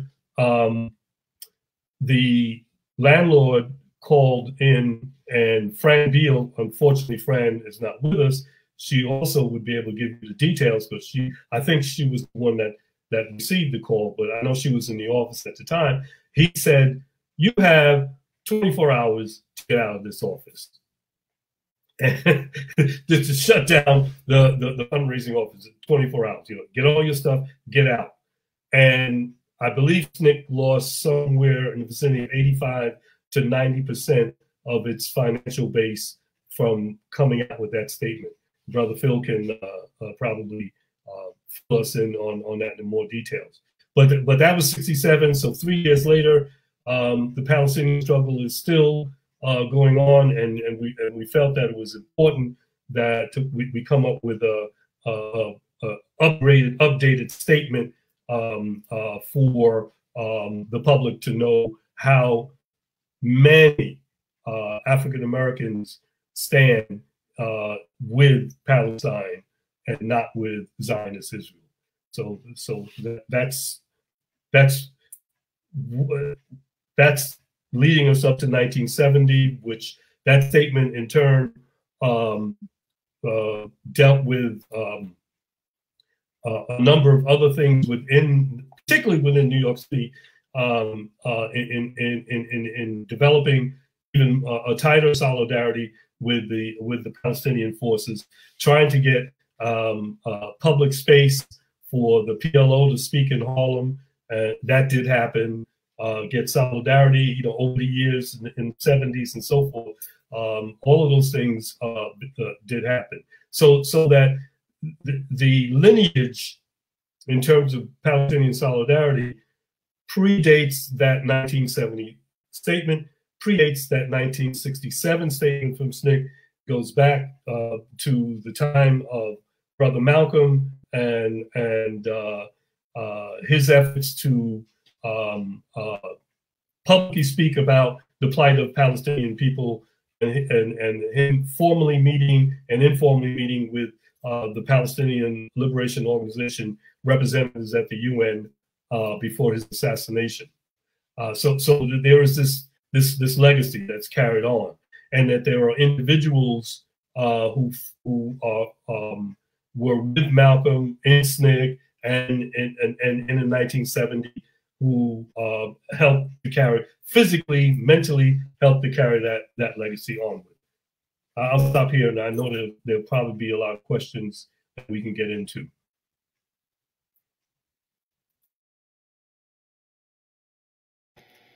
There is a lot, Sam, because there is all your history with the Black Panthers and everything else that we would want to talk about.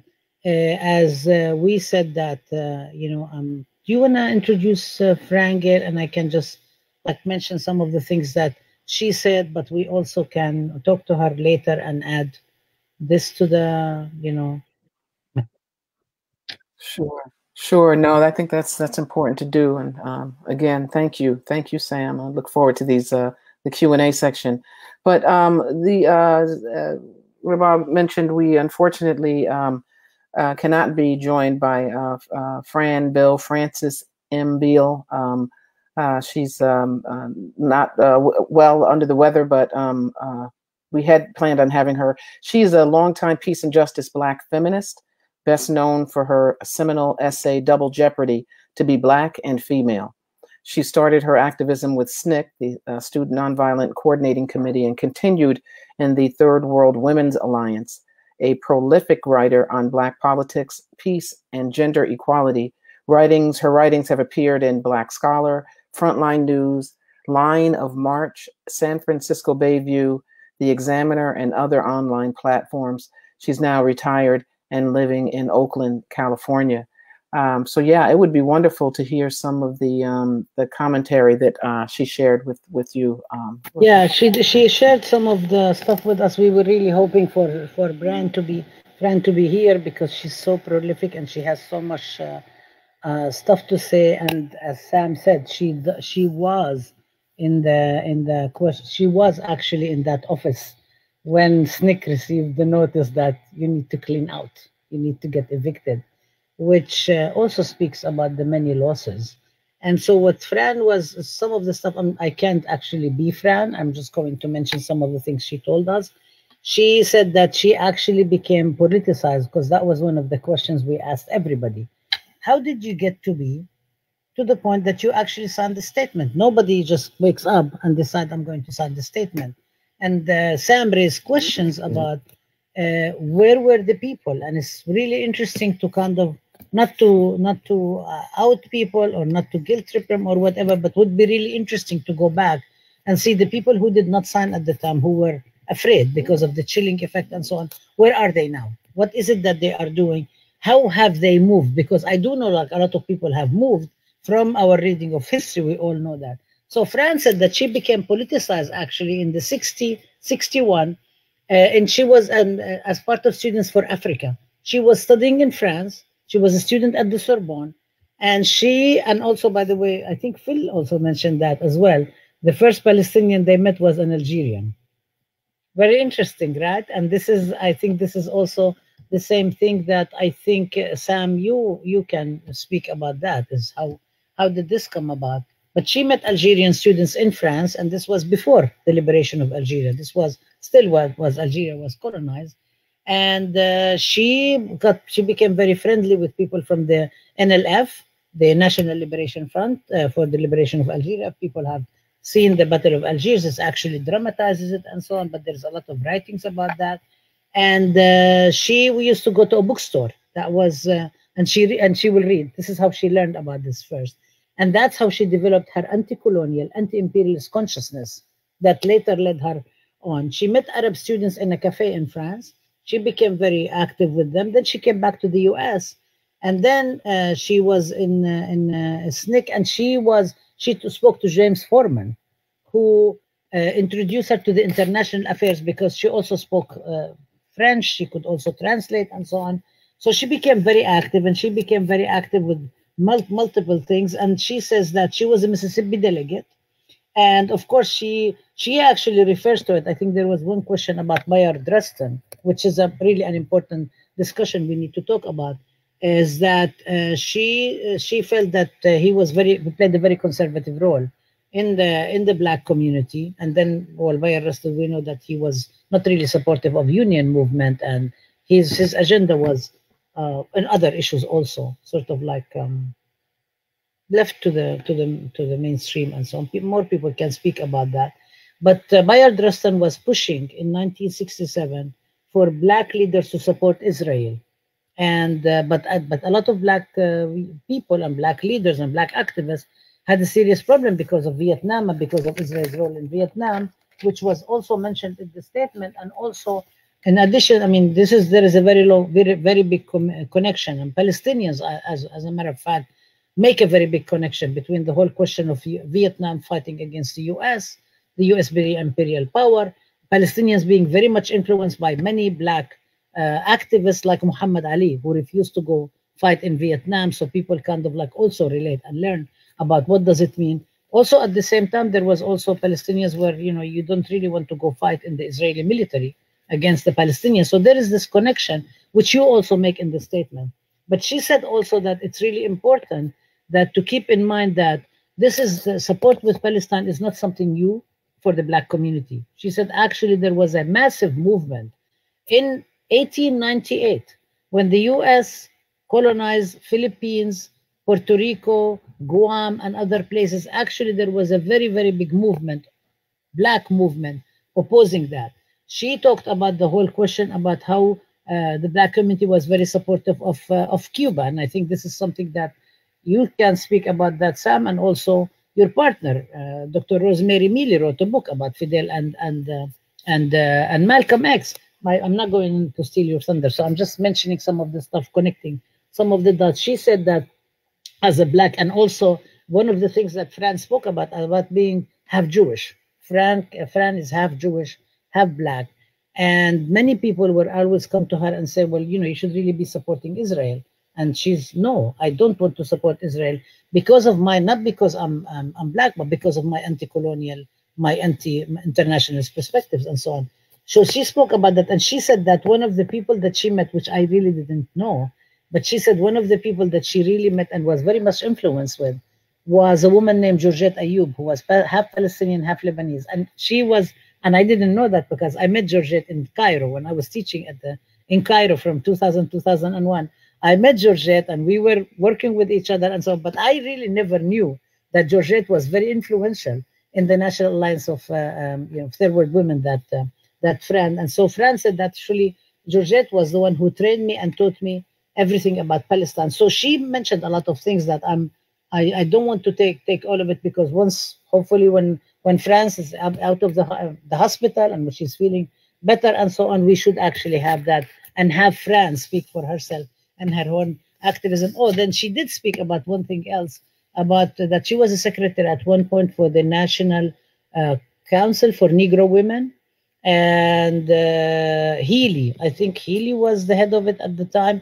And France was talking about how Healy was being, Healy, I think, was being pressured day in and day out to sign that statement pro-Israel. And she will a lot of the time say she's not available, she's not there, tell them I'm not here, I'm not going to take the call and so on. But eventually they had her sign one, but then she said it was really amazing how Healy managed to not sign any more statements about Israel. So I think what Fran brought up here, which we can discuss, is the whole question of Bayard Rustin's role as somebody who actually worked very closely with Dr. Reverend Martin Luther King Jr. but actually took the position of being pro-Israel, and the whole question about the claim that a lot of Jews who supported the civil rights movement were Zionists. And by the way, there aren't really claims. There isn't. It's a claim. It's not really. There isn't foundation about that. There's some were supportive, some were not supportive.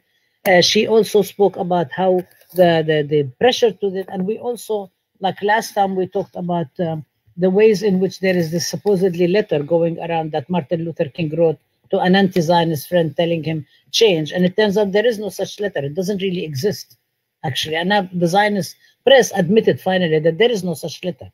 There is rumors that there was a letter. So there is a lot of these kind of stories that are being circulated and so on to speak about the Jewish support for the civil rights movement, including the two young Jewish men who were martyred when they were part of Freedom Summer and so on.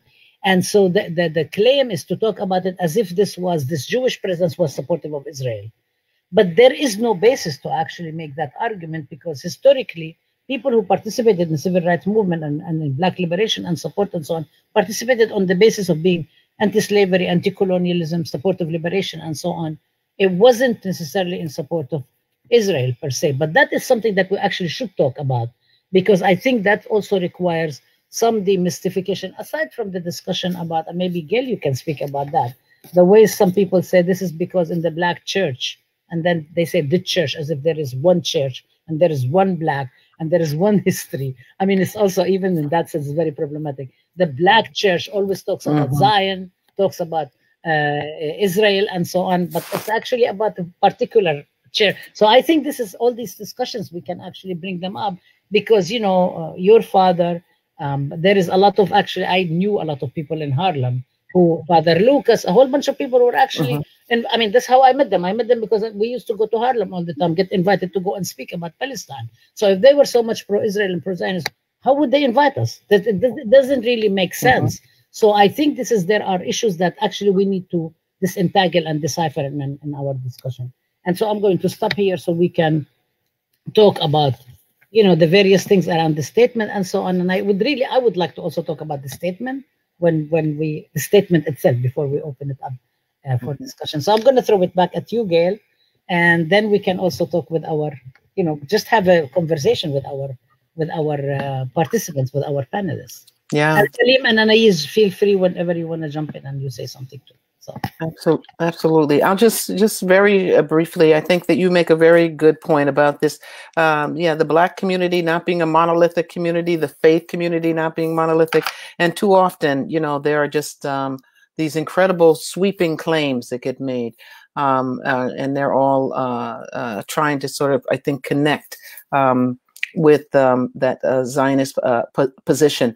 You know, there was a op-ed piece that was written several years ago by, a couple of years ago, by Michelle Alexander, talking about making the connection for herself personally between Martin Luther King's visit to Riverside Church and his speaking out against Vietnam. And she paralleled that with her, you know, her commitment to stand up and speak out against the horrific treatment of our Palestinian family.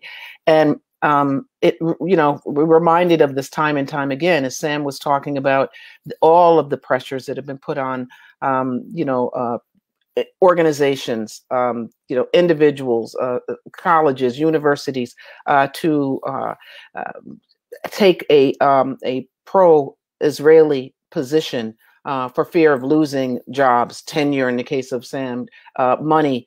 And that was the kind of pressure that continues, that was, I think, very much in play and continues to be in play. And so it's interesting when you think about the ways that the various institutions are really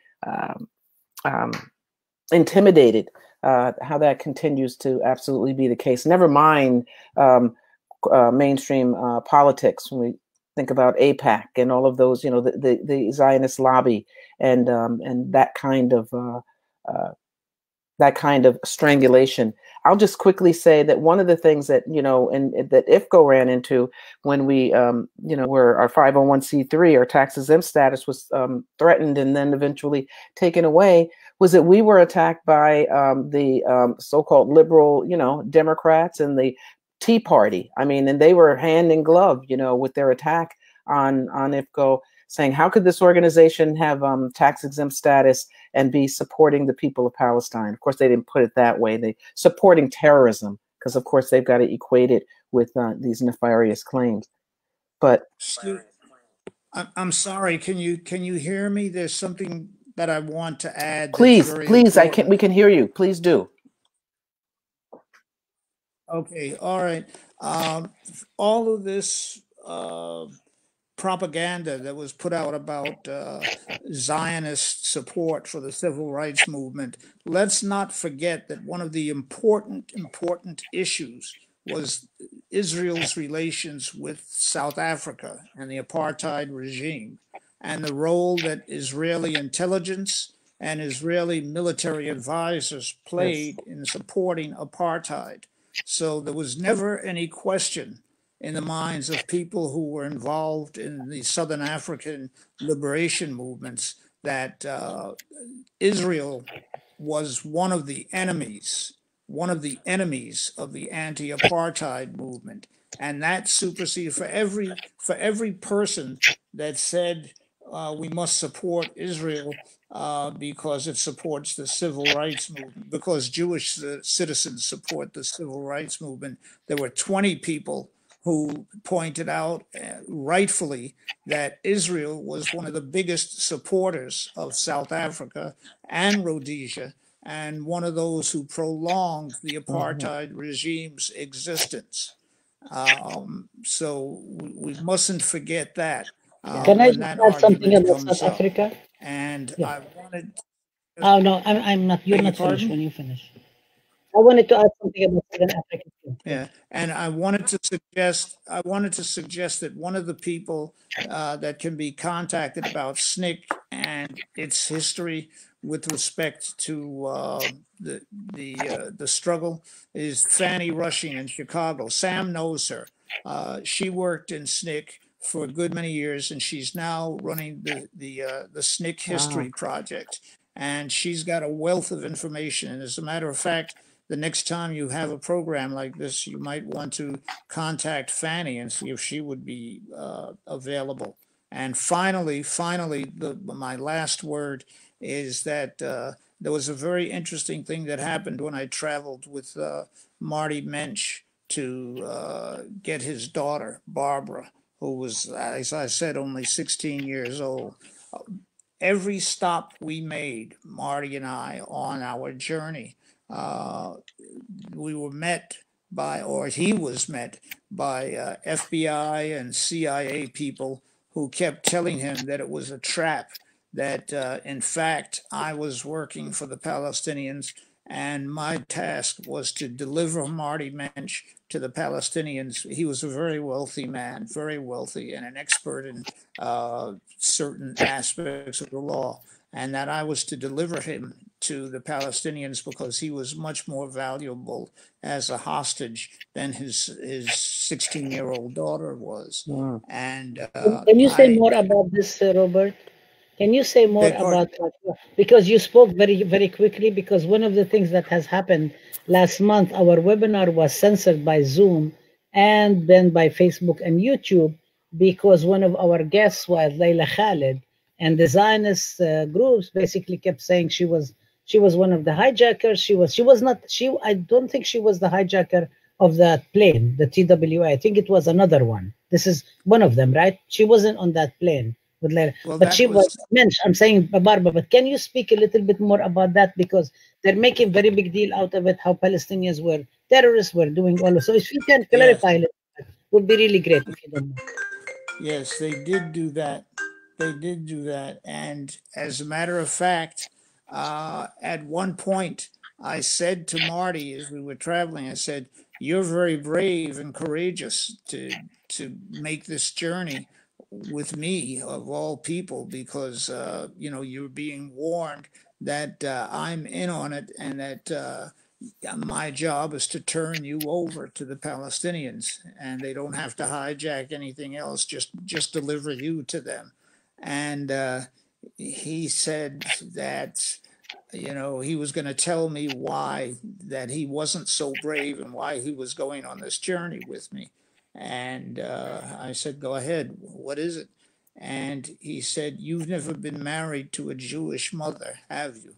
And I said, no, no. I laughed, but he said that that was why he had to go to get his daughter. And as a matter of fact, when we came back and his daughter was talking about the Palestinians who were killed getting kosher food for the rabbi, the New York Post ran that story once, and then they stopped running it and they stopped interviewing her because she came out supporting the Palestinians. After her experience, she was an avid supporter of the Palestinians. I don't know where she is now. I have no idea, because I was never really in touch with her before we went to get her. Her father is dead. She has a No. few. She has a few interviews here and there, but she actually, when the reason she was on the plane that was hijacked, because she was also living on a kibbutz in Israel. Yes, So that's right. this also She changed. I mean, spent the this also summer defies. in a kibbutz. Yeah, this defies the Zionist narrative that Palestinians were actually singling out Jews and so on, because that this doesn't really stand But to the that historical wasn't record. true. Yeah, but she really spoke out in favor of the Palestinians when we got back, and they did not like that, so that's why they decided to shut her up. If you're in touch with her, please tell her I said hello. No, I'm not in touch with her, but she's one of the people I'm actually looking forward to interviewing, because the webinar was called Whose Narratives, and we really wanted to engage in histories, in kind of like thinking about what happened, just like we're doing today. What happened 50 years ago? How do people understand it? What is the role of women in the movement? What's going on? Because the Palestinian movement, just like the Black movement, just like other movements, is always accused of being overtly homophobic, overtly misogynist, does not support women, and so on. But we have all these live examples from the way back when until today of strong women who are speaking. So there was a very strong interest for the Zionists to actually silence, not enable people to actually speak. It wasn't, I mean, when we invited Layla Khalid, we did not invite her to talk about hijackings. We invited her to talk, there is another place for it. I'm not saying you shouldn't talk about it, but that wasn't the goal of the webinar. The goal of the webinar was talk about gender justice and resistance.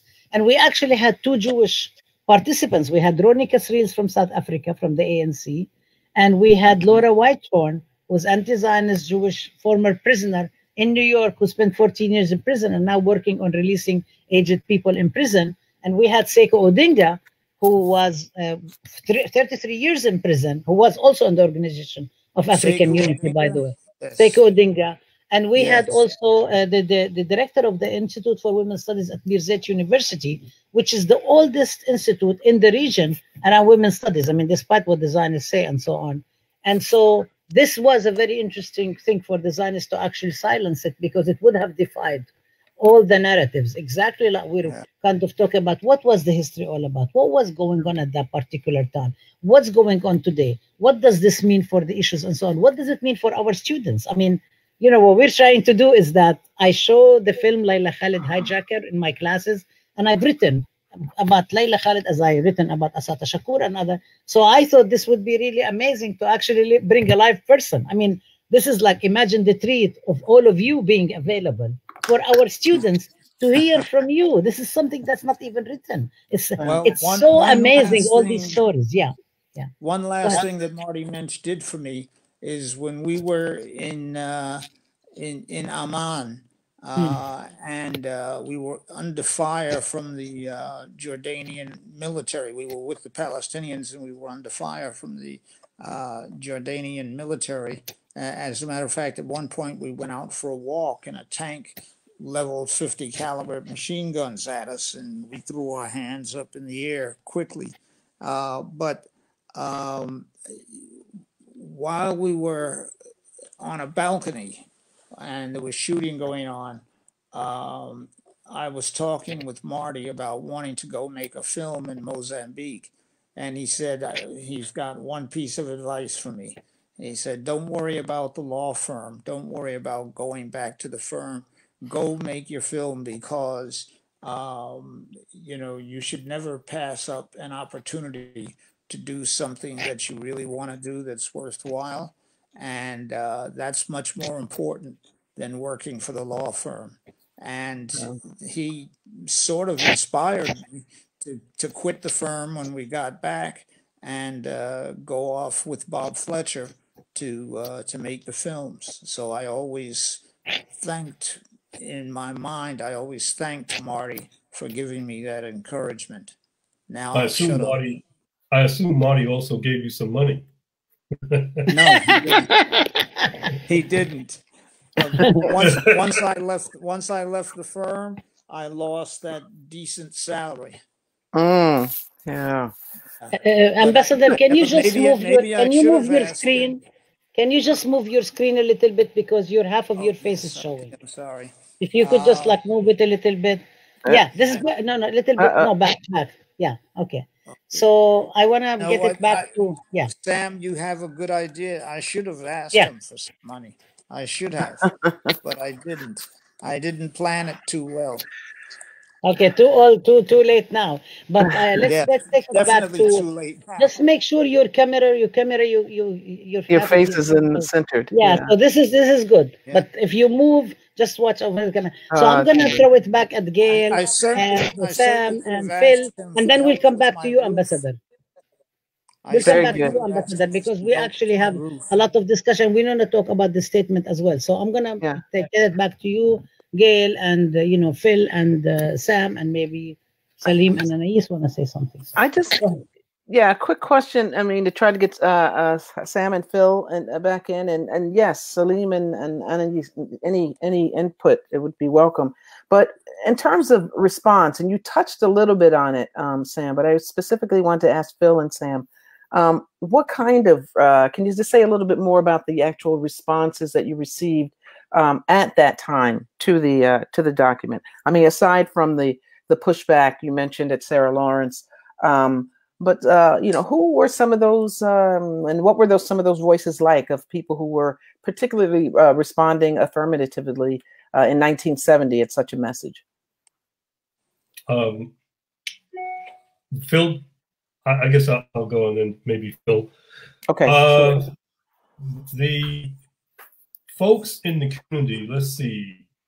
I was living in Harlem at the time, and a lot of people read the New York Times, and then the Grapevine, before the internet, there was the thing we called Grapevine, would send copies, and people would get them.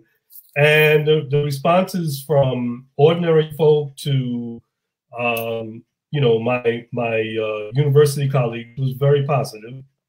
Like I said before, those individuals in Black academia that I touched base with to try to get them to sign on, they didn't respond, but everybody else did. It was a positive response. We tried at one point, meaning Bill Strickland and I, and probably a couple of other people, tried to get a interview going within the Amsterdam News. But then again, you know, Zionism gets in the way. You know, the Amsterdam News had a lot of ads coming in from big and small corporations, local and national. And I guess the editor, I forgot his name at the time, the publisher was you know, skittish about doing that, because it was newsworthy. Here were a group of Black people putting together an advertisement and posting it in the New York Times, dealing with the hot issue of the Palestinian struggle. You know, so it was newsworthy.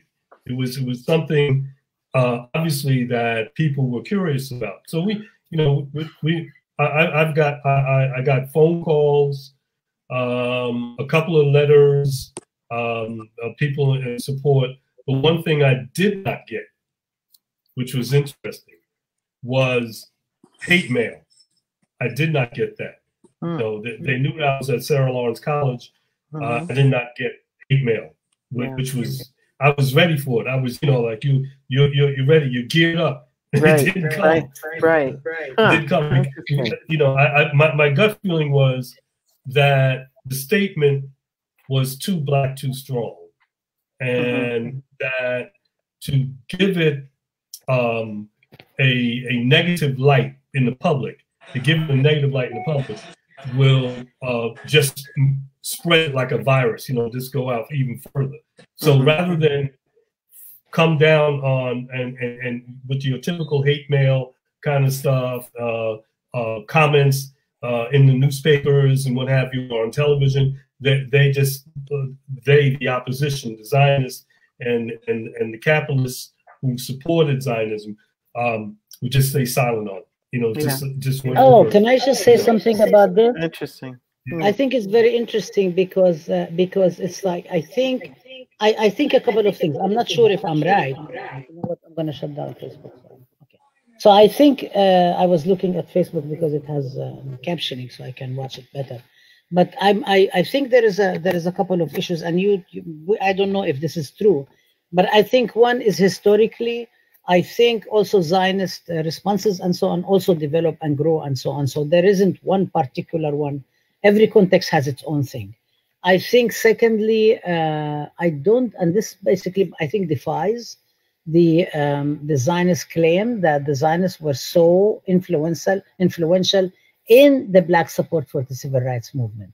There definitely were the Zionist Organization of America. There definitely was the Zionist embassy. There were the people that you already cited in the statement. But in terms of kind of grassroots and so on, this was just beginning. 1967 was a very important turning point because it was when there is a whole lot of history that people have written about. Many Jewish writers, anti-Zionist writers and so on have written about. But it was there, many people, I think, either in the civil rights movement were supportive of the civil rights movement, making a distinction between black power and civil rights and so on. All of these things are there. But in the civil rights movement, there was a strong Jewish presence.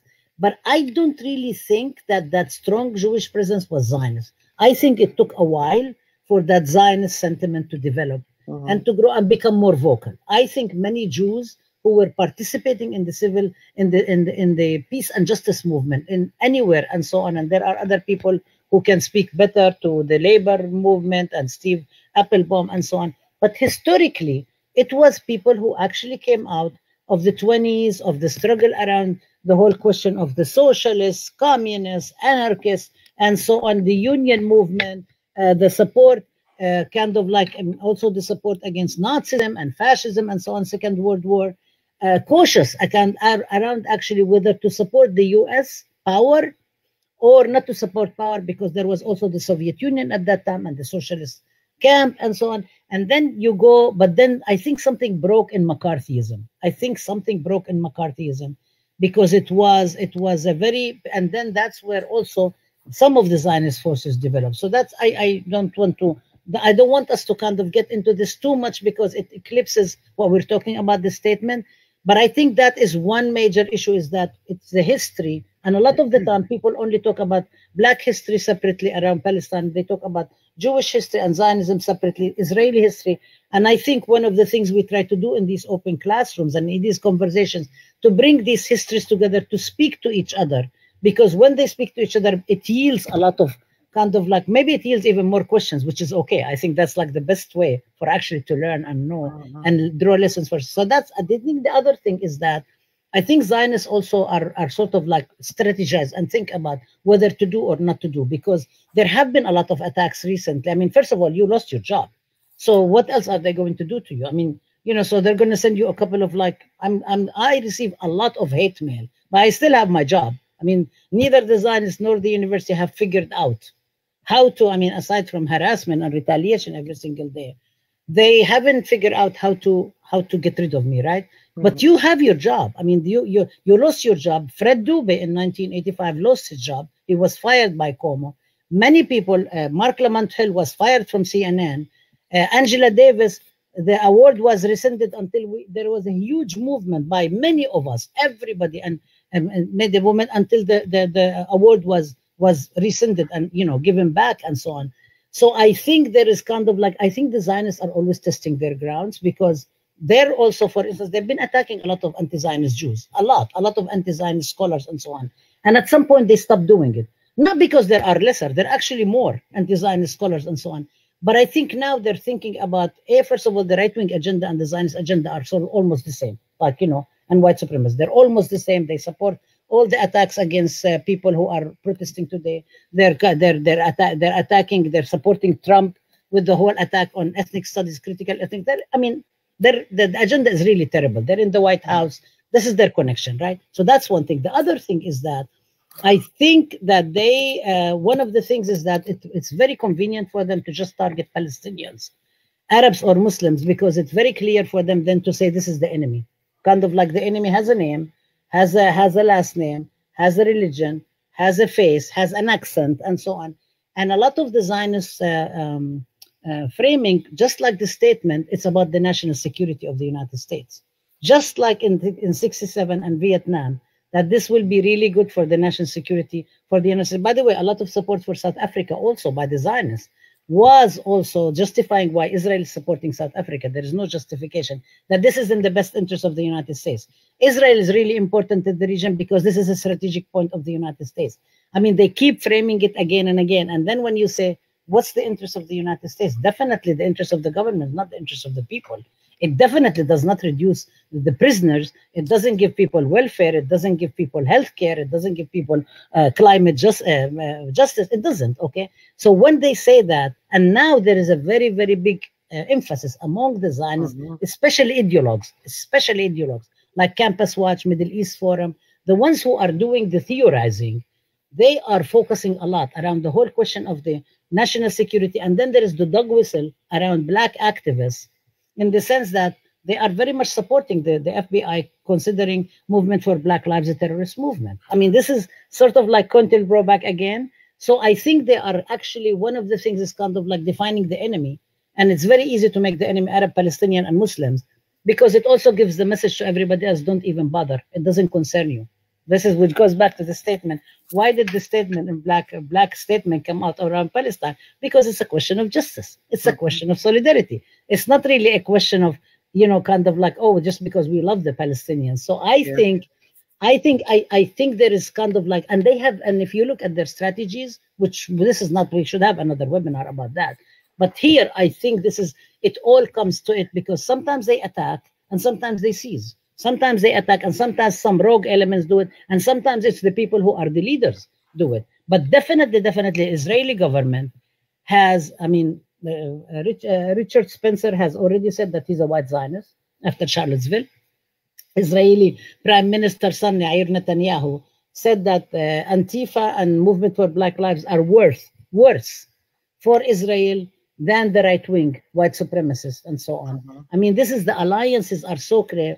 Trump is very clear who is he catering to.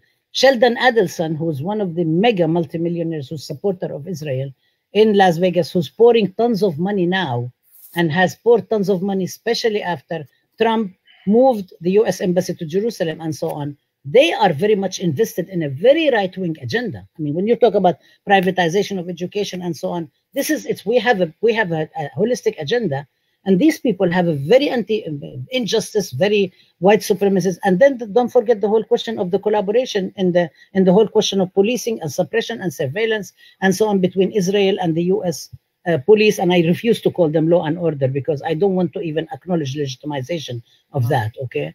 So I think this is all of the stuff is right there, and it definitely affects the Black leadership, Black activists, and so on. It affects all activists, indigenous, Asian American, Latinx. It affects Jewish anti-Zionists. It affects people who are working in labor, working people, and so on.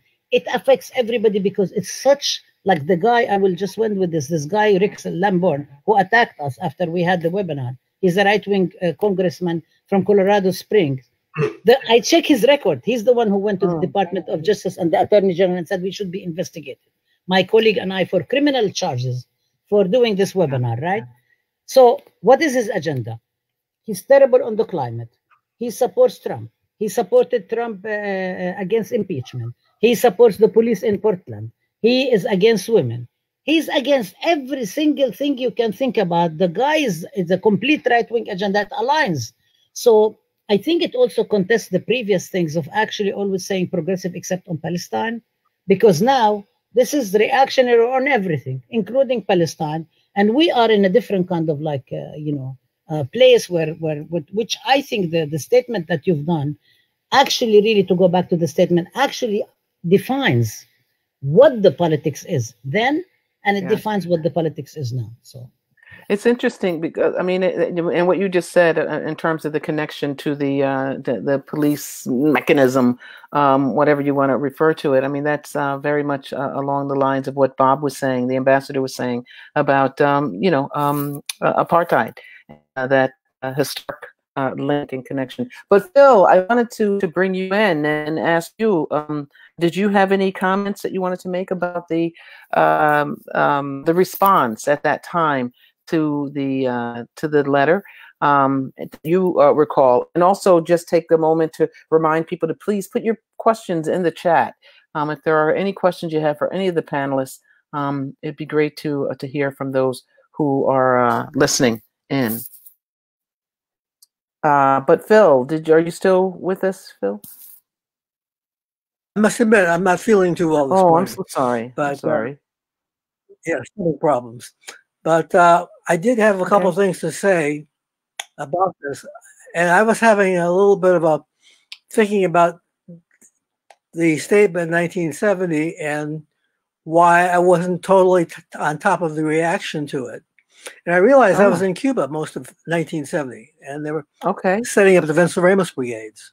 And I was there about 7 months overall on 3 different trips. So I was aware of the statement. Obviously, I signed it, and SNCC was beginning to fall apart at the same time nationally, and so I'm a little foggy, and to the degree that I remember it, it was more geared around intellectual debate and stuff around newspapers and the debate at that level, not so much in the community. I don't remember in the community so much debate. I could be wrong. Third point I want to say, though, which is what I do remember strongly, is the statement that we did in 1967, and that created a tremendous amount of controversy, which I think bled into the 1970 statement. Because the thing that we said was Zionism is a form of racism. And that really polarized a lot of people, because it wasn't talking just about Israel. It was basically talking about the people, particularly American liberals, who supported Zionism. And so it's like, oh, am I a racist because I support Zionism? And some of the liberal Jews in and around SNCC and the movement felt they could do both, that they could basically be a supporter of Israel and support the civil rights movement and groups like SNCC. So when SNCC would take statements, in this case, against Zionism, and they had to really think more personally where they stood and in regard to the struggle in the United States, and got very defensive. And I remember a tremendous amount of feedback on that level, and trying to, I mean, you don't even hear the statement that much anymore, Zionism is racism, which was the statement that basically came out of that document. It came out of a study that SNCC did around the state of Israel in 1966 and 1967. And basically coming out with the idea that Israel was a racist colonial nation. And that basically formed the organization's politics around the question of Israel and who Israel was and why they were playing such a role in South Africa or Southern Africa, and so on. So I just want to put that point in, because that predated the 1970 statement and created a lot of the rancor and division and debate, internal in SNCC and other people. And for a lot of our quote white friends, associating with SNCC was getting to be dangerous because we had come out against the war in Vietnam. We supported the Vietnamese Revolution, 66 Black Power, and then Zionism is racism, and then of course the statement in the New York Times in 1970. So there's a progression of events there that all are basically sharpening the debate and making it harder for liberals, particularly, who,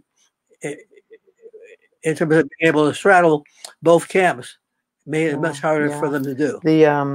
We see in the chat, there's a link to that statement, the SNCC policy statements on Palestine.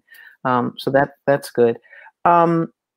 Sam, do you agree with Rabab's analysis from the Black perspective that Bayard Rustin question is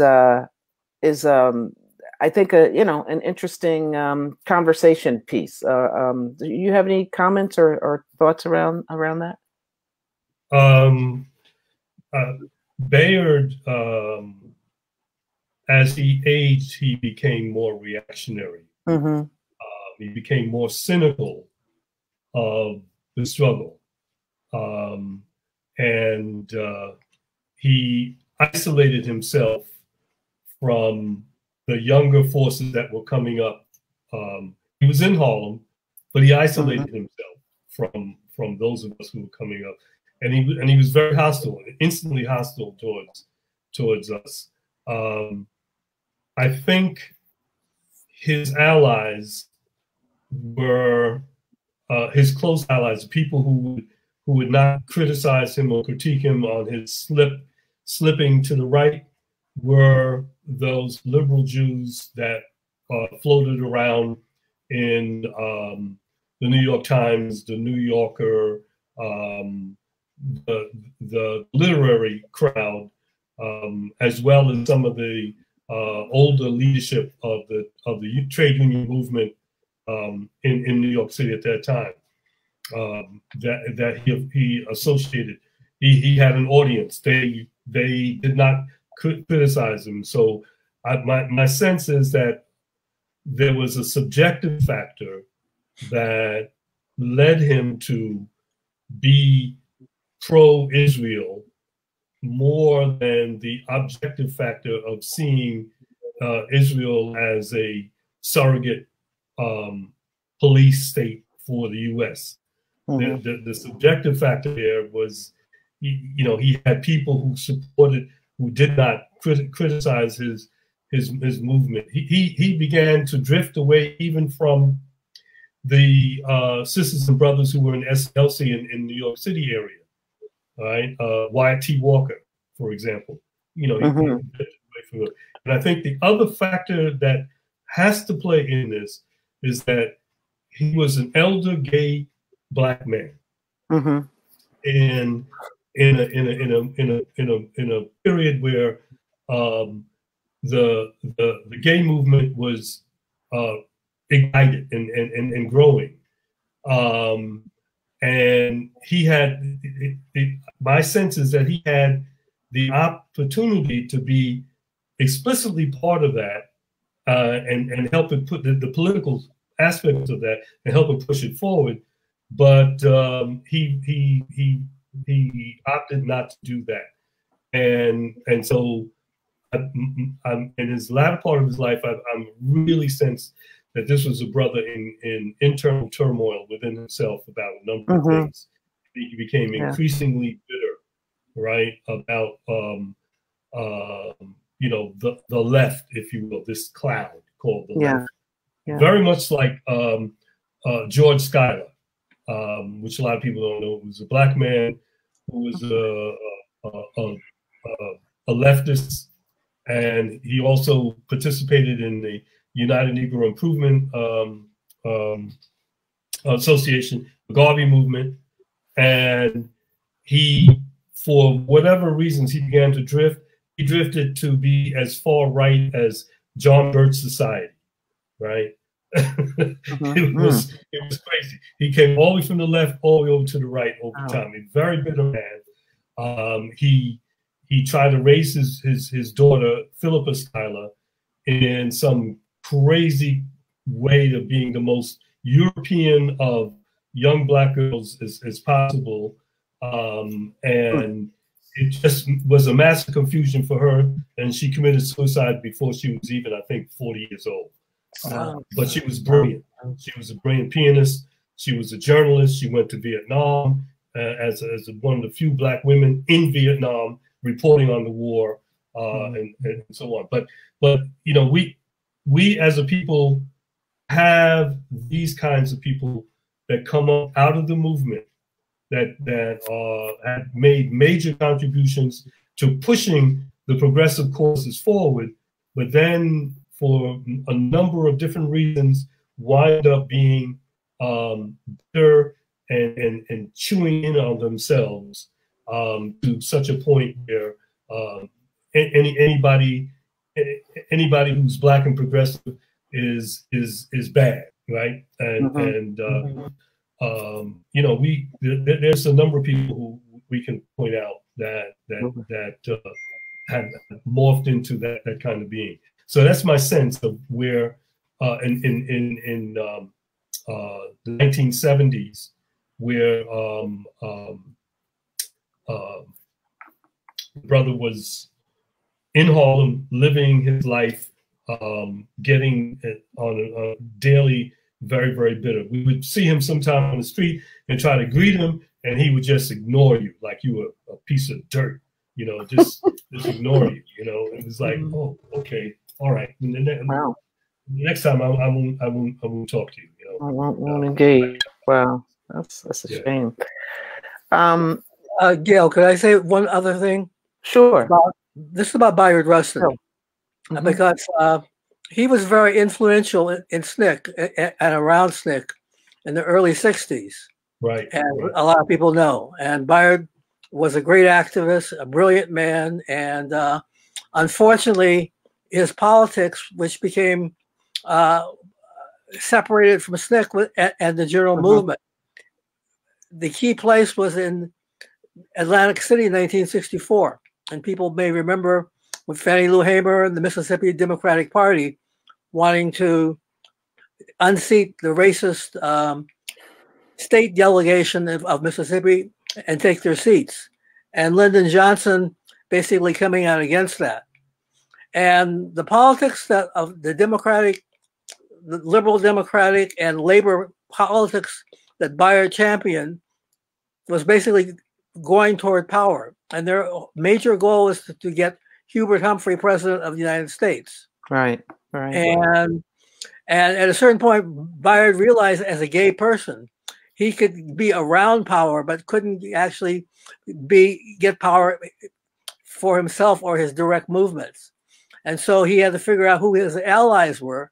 And his allies in terms of getting power were to the right, which was the mainstream Democratic Party.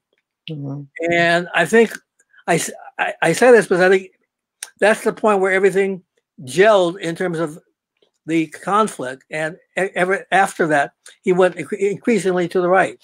He tried to convince the civil rights movement not to stop demonstrations and get into what he called coalition politics. I have a book in my library where she writes about the importance of coalition politics.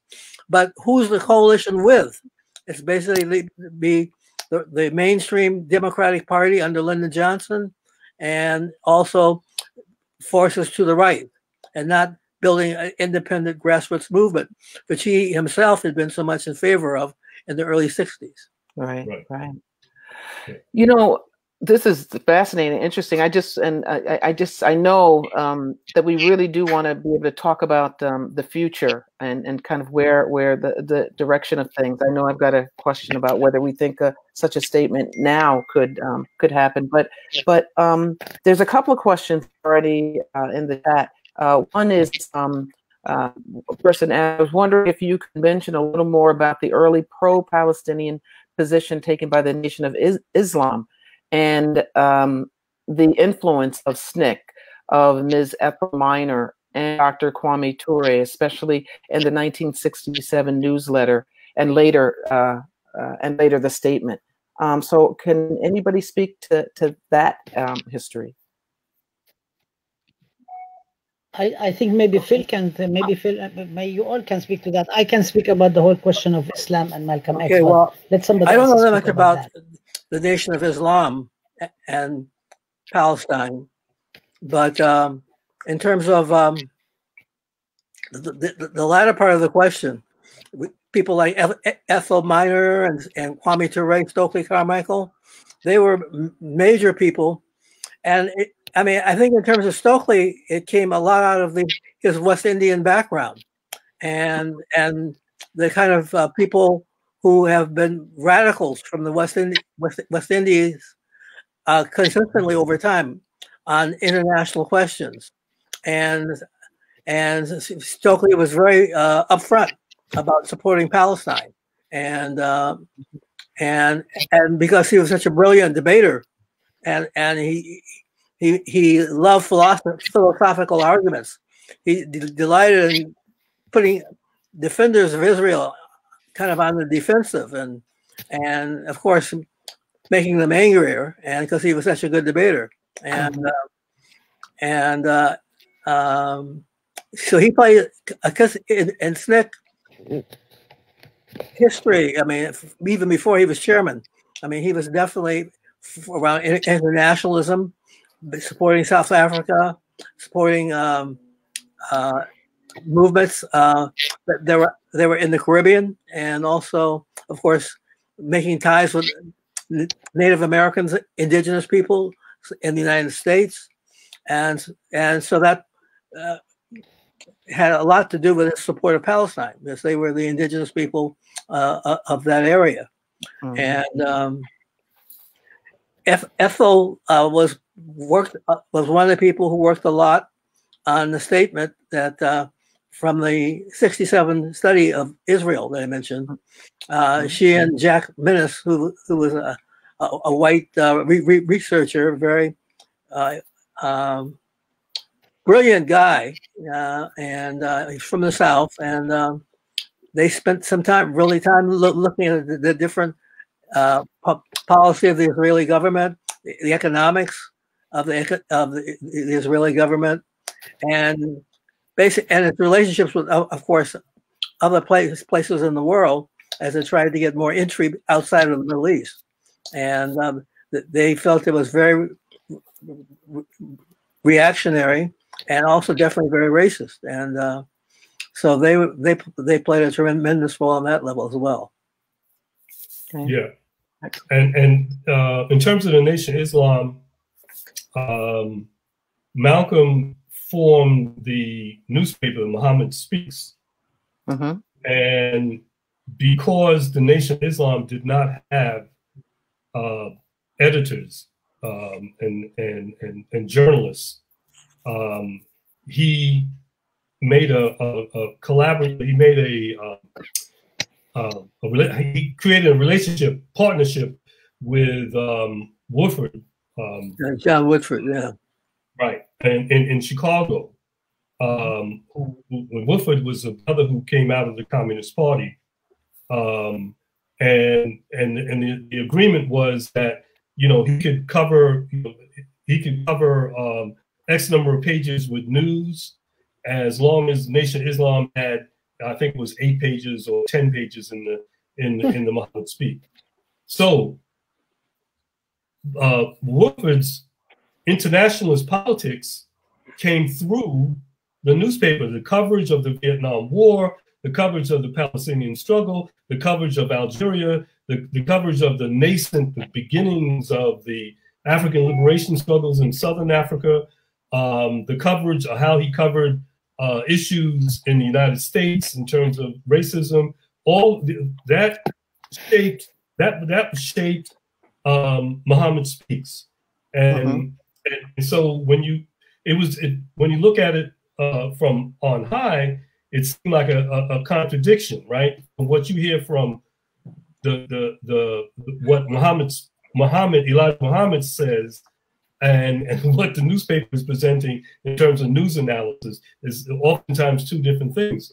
But Palestine and the struggle in Palestine was in the paper on a weekly, sometimes on a weekly basis, but at worst on a monthly basis. So Black people, ordinary, everyday Black folk who would pick up tens of thousands, who would pick up Muhammad Speak, would get news analysis about the Palestinian struggle and about all these other struggles in the world that they would never, ever be able to get from TV news or the local capitalist newspapers. So that influence, that the Muhammad Speaks, I really feel somebody needs to study that, how it impacted in the Black community. If the study hasn't been done already, if it has, it should be publicized. How that paper had a significant impact, and particularly in the urban centers of the United States, in terms of young people's development of the worldview. And the other factor is that with Brother Kwame Ture, is that he comes out of New York City. And New York City was relatively unique in terms of cities in the United States. New York City was a Black cosmopolitan center. That is to say, you did not have just Black folk coming in from Georgia and Mississippi and North Carolina to your town. You had Black folk coming in from all over the world, and their impact in New York City as a Black cosmopolitan center was very, very solid. Was very, very solid. That you would run into easily somebody from some other part of the African diaspora in New York City. The saying back in those days was that in 1970 or 1967 or 65, if you stood on the corner of 125th Street and 7th Avenue for 15 minutes, and you were from, let's say, Namibia, you would wind up meeting somebody who you know from your area. You know, I mean, it was that type of cosmopolitan, and I think that helped shape. I know it shaped me. I know it shaped Brother Kwame Ture. You know, coming out of a cosmopolitan, Black cosmopolitan place like New York City. Okay, I wanna say can I say a small point? Add something to what you said. Is that Diane also worked for Muhammad Speaks? Oh, okay. So Phil is speaking. I'll hold off. Go ahead, Phil. No, it's just a short point. He was talking about Muhammad Speaks. And I was Diane Nash, who a lot of people may have known from the early civil rights struggle in the South.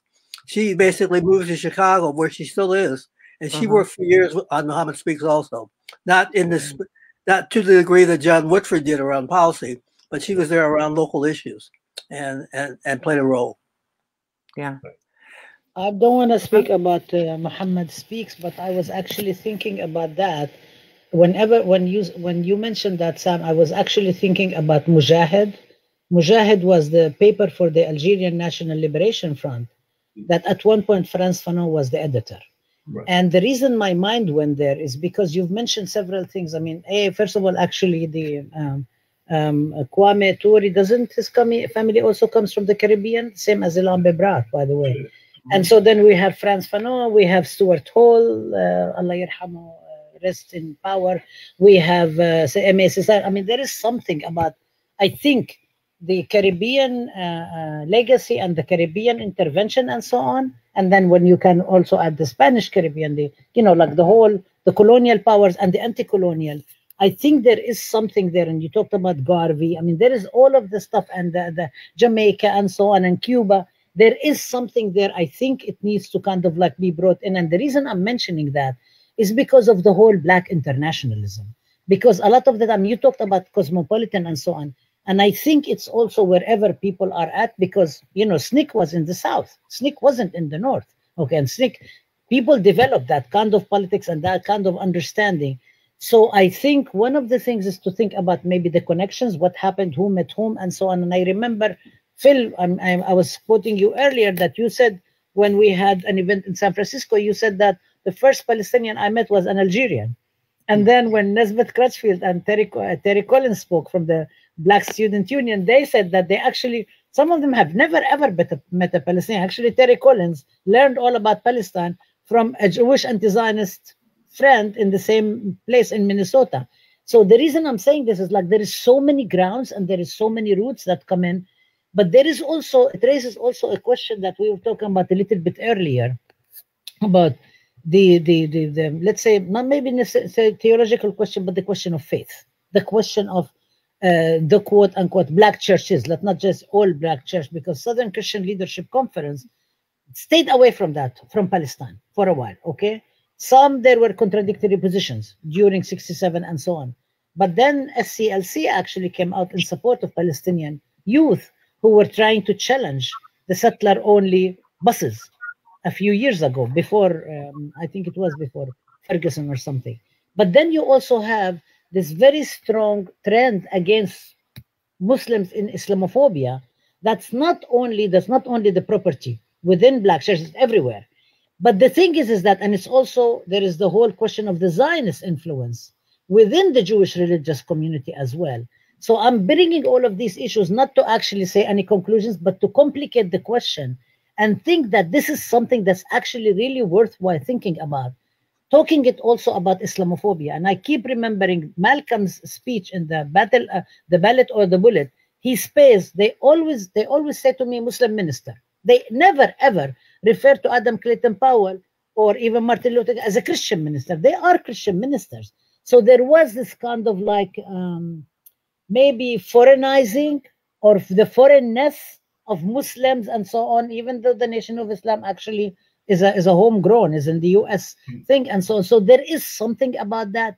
And there is something about the Zionist discourse around the whole question of Africa and history and so on. And this is also very prominent in the South African evangelical Zionist, pro-Zionist movements, and the ways in which Israel and the Zionist movement is actually trying to bring South African blacks, to take them to Israel in order to change the whole equation and the whole history and mess up with the narrative around apartheid, around Namibia, around Zimbabwe, around South Africa and so on. So I think this is something that's really worthy of us to think about, the internationalism, the history, the ways in which, I guess I want to get to the point where the construction of black people and people in the United States are quote unquote domestic, kind of like domestic versus foreign.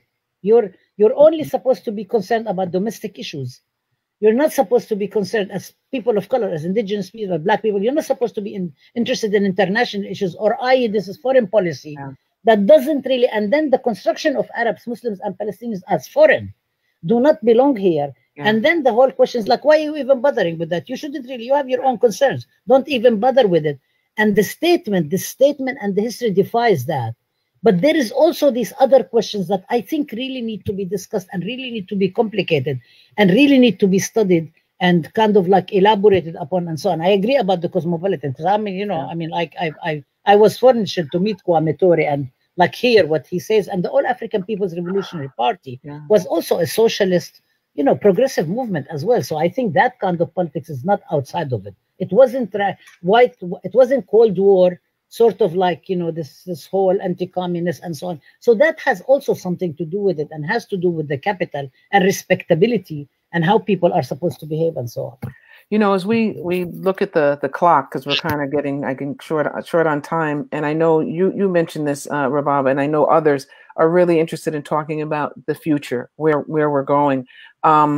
There's so many great questions. There was one question about the religious delegations or delegations sent between Arab-based religious institutions and black-based religious institutions. And I think that that's something, and I'm really proud of this young man he's one of the applicants for the Latin America School of Medicine who's tuned in. So glad to see him here. And it's a really good and important conversation. I think something that we at IFCO need to be talking with you, Rabab, and others at how we can expand on that kind of partnership, that really kind of important partnership in the future. I know there's been conversations with progressive faith-based institutions more recently about such a thing. But I just want to jump to a question that Omar Zazait put in the chat, saying it's interesting to go back to these moments of solidarity because they help remind all of us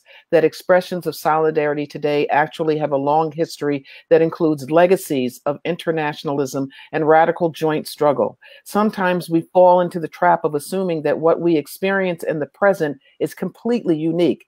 My question for all of the panelists is, how do you see the legacy of that letter, that 1970 statement, in relation to the current wave of joint struggle and solidarity with Palestine happening? And I would even just link on the struggles that are in the streets right here and now, as we're fighting the litany, the George Floyds, and on and on and on. So, you know, how do we make that connection? What are the lessons that we can learn? I think that a question was raised about what about statement today. I think that's a starting point. I think you know, if we can get a version 2 or whatever we want to call it statement in terms of Black people in solidarity with Palestine in the 21st century, that's a starting point. Mm-hmm. Post-pandemic attempts at which has been ongoing, formally sending groups of Black folk to Palestine if they can get into Palestine, you know, to see and show solidarity on the ground there is another form of action.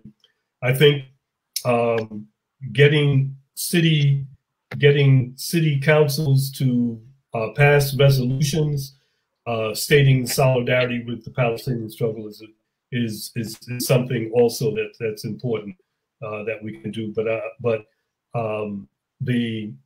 the knowledge base is poor in our community. We have to now re-educate our people about the struggles of Palestinians, and so that's something that we can take up, starting with a statement and strategically placing that. I don't know. Now we have social media; we can go beyond the printed media. You know, having a statement and then following that up with suggested things to read, people to invite to do further follow-through presentations and so forth on that. We have to rebuild something that was more or less on solid footing 50 years ago. We have to rebuild that. And that takes a lot of time and nitty-gritty work, but I think concretely we can start with the effort of a new statement coming out of the present reality and linking it to the 1970, the 50-year-old statement, and then working it from there. That's my suggestion. Yeah. I will say a couple of things, and then I will maybe Phil also and Robert want to say something, and then leave it to you, Gail, to close. I want to say a couple of things. Yes, I want to just mention that actually Sam was going to go to Palestine and ended up in Jordan and wasn't allowed to cross the bridge to go to speak to Palestinians, actually about Black liberation and social movements, which is, we have a lot of history about that, so we can talk about it, the oral history of this getting to Palestine. There are a lot of people who are going to Palestine, but at this point, in the age of pandemic, the only way we can communicate with each other is online. So I wanted to mention two things. One is the start with that, which is also the very problematic notion that everybody is using Zoom, and we know that people have to use something to communicate with each other. But this is also part of the solidarity, that at the very least, if people are using this, they should not make it business as usual. It should not be normalized. There is something wrong with a tech giant that actually has a veto power over the content of our classrooms and the content of what we say and so on, and they should be held accountable. So that's a very big statement that people really need to be supportive of us on. This is why we're on this platform, okay? And that Zoom developed itself, other people can develop itself. Secondly, I wanted to also bring up the question, in addition, I agree with Sam, but also one of the issues that are actually we're facing us now is the whole question within critical ethnic studies. So critical ethnic studies has been seen as a property of people of color, and 4 groups of people of color: indigenous, Black, Asian, and Latinos, okay? And so now there is a very big Zionist attack to undermine the way we teach, the critical nature of the way we teach ethnic studies, and also to expel Palestine, Arab, Muslim studies from it. I mean, this is a huge, huge battle. And I think this is something that we really need to talk about. And I think this whole discussion that we're having now and coming together and building the knowledge base, as we are, the whole education, we're all educators, to actually think about that in a very meaningful way, in a way that actually impacts where we're at and how do we do our learning and so on, and try to address all of these questions and so on. Obviously, the conversation is not finished. There is so much to do. But it's just a question of kind of like thinking about, there's some things that people need to do something about right now, and connections and so on. And then other things actually kind of like we already talked about, doing something really major for May 19th, which is the birthday of Malcolm X and the passing of Ilan Bebrat. We were supposed to have a whole honoring of Ilan Bebrat on his birthday at the end of September. But due to the cancellation of our webinar and the attacks against us and so on, we just simply, and we couldn't even find another platform at the time. So we had simply, we couldn't even do it. It was supposed to be also the 50th anniversary of the passing of Jamal Abdel Nasser, to talk about 1970, to link it to the statement. We had to, I mean, this is how these attacks actually basically silence us. We rise, we're doing this is really great. So this is the question of kind of like, what do we do? How do we go? Where do we go from here? Excellent points, and thank you for. I'm learning about StreamYard. I never knew anything, so just grateful for that experience. And as we talk to our friends in Cuba, we find the same thing, that they're not able to use Zoom. So I think that that's a really critically important point that you're making, Dr. Abdulhadi, and we all need to be thinking, expanding our knowledge base. Did Phil or the ambassador, anybody else want to come in and talk about connecting this 1970 statement to the future? Any thoughts on how we learn from this intergenerational conversation that we're having? Well, I'll be brief. I like what Sam said, and thinking about the possibility of updating it to the 21st century, and how we would go about doing that. Mm-hmm.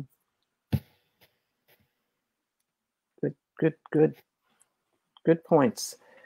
Well, Robert is speaking, but he's muted. Oh, I'm sorry. Are you muted? Yeah, now he's. I guess. Yeah, there you are. Was I muted? Okay.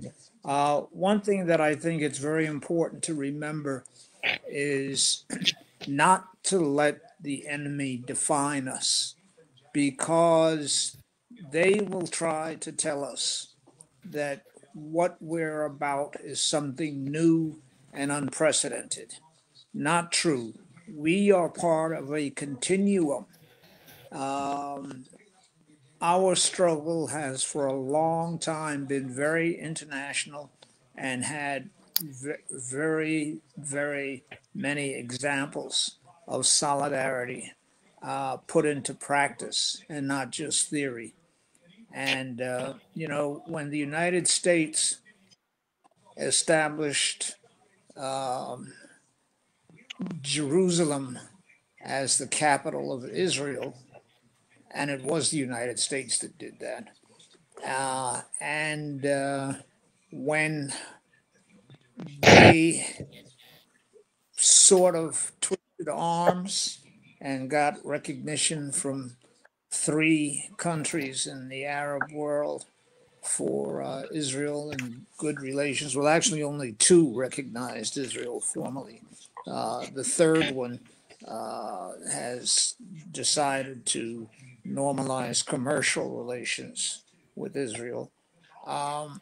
This is not something new. Very little was actually changed in the Middle East as a result of these actions.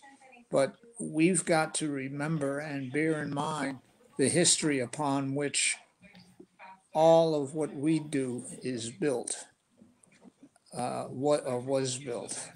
So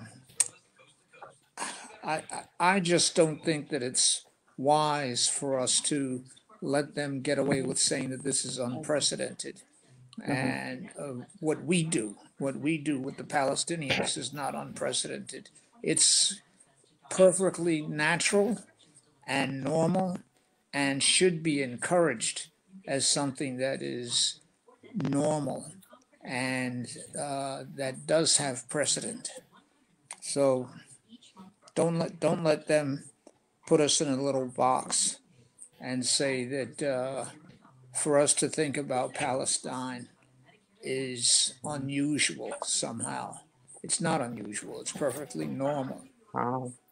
Well, I think those were all excellent statements, it's been an honor to really, like I say, to be here and to have learned. I want to just thank Professor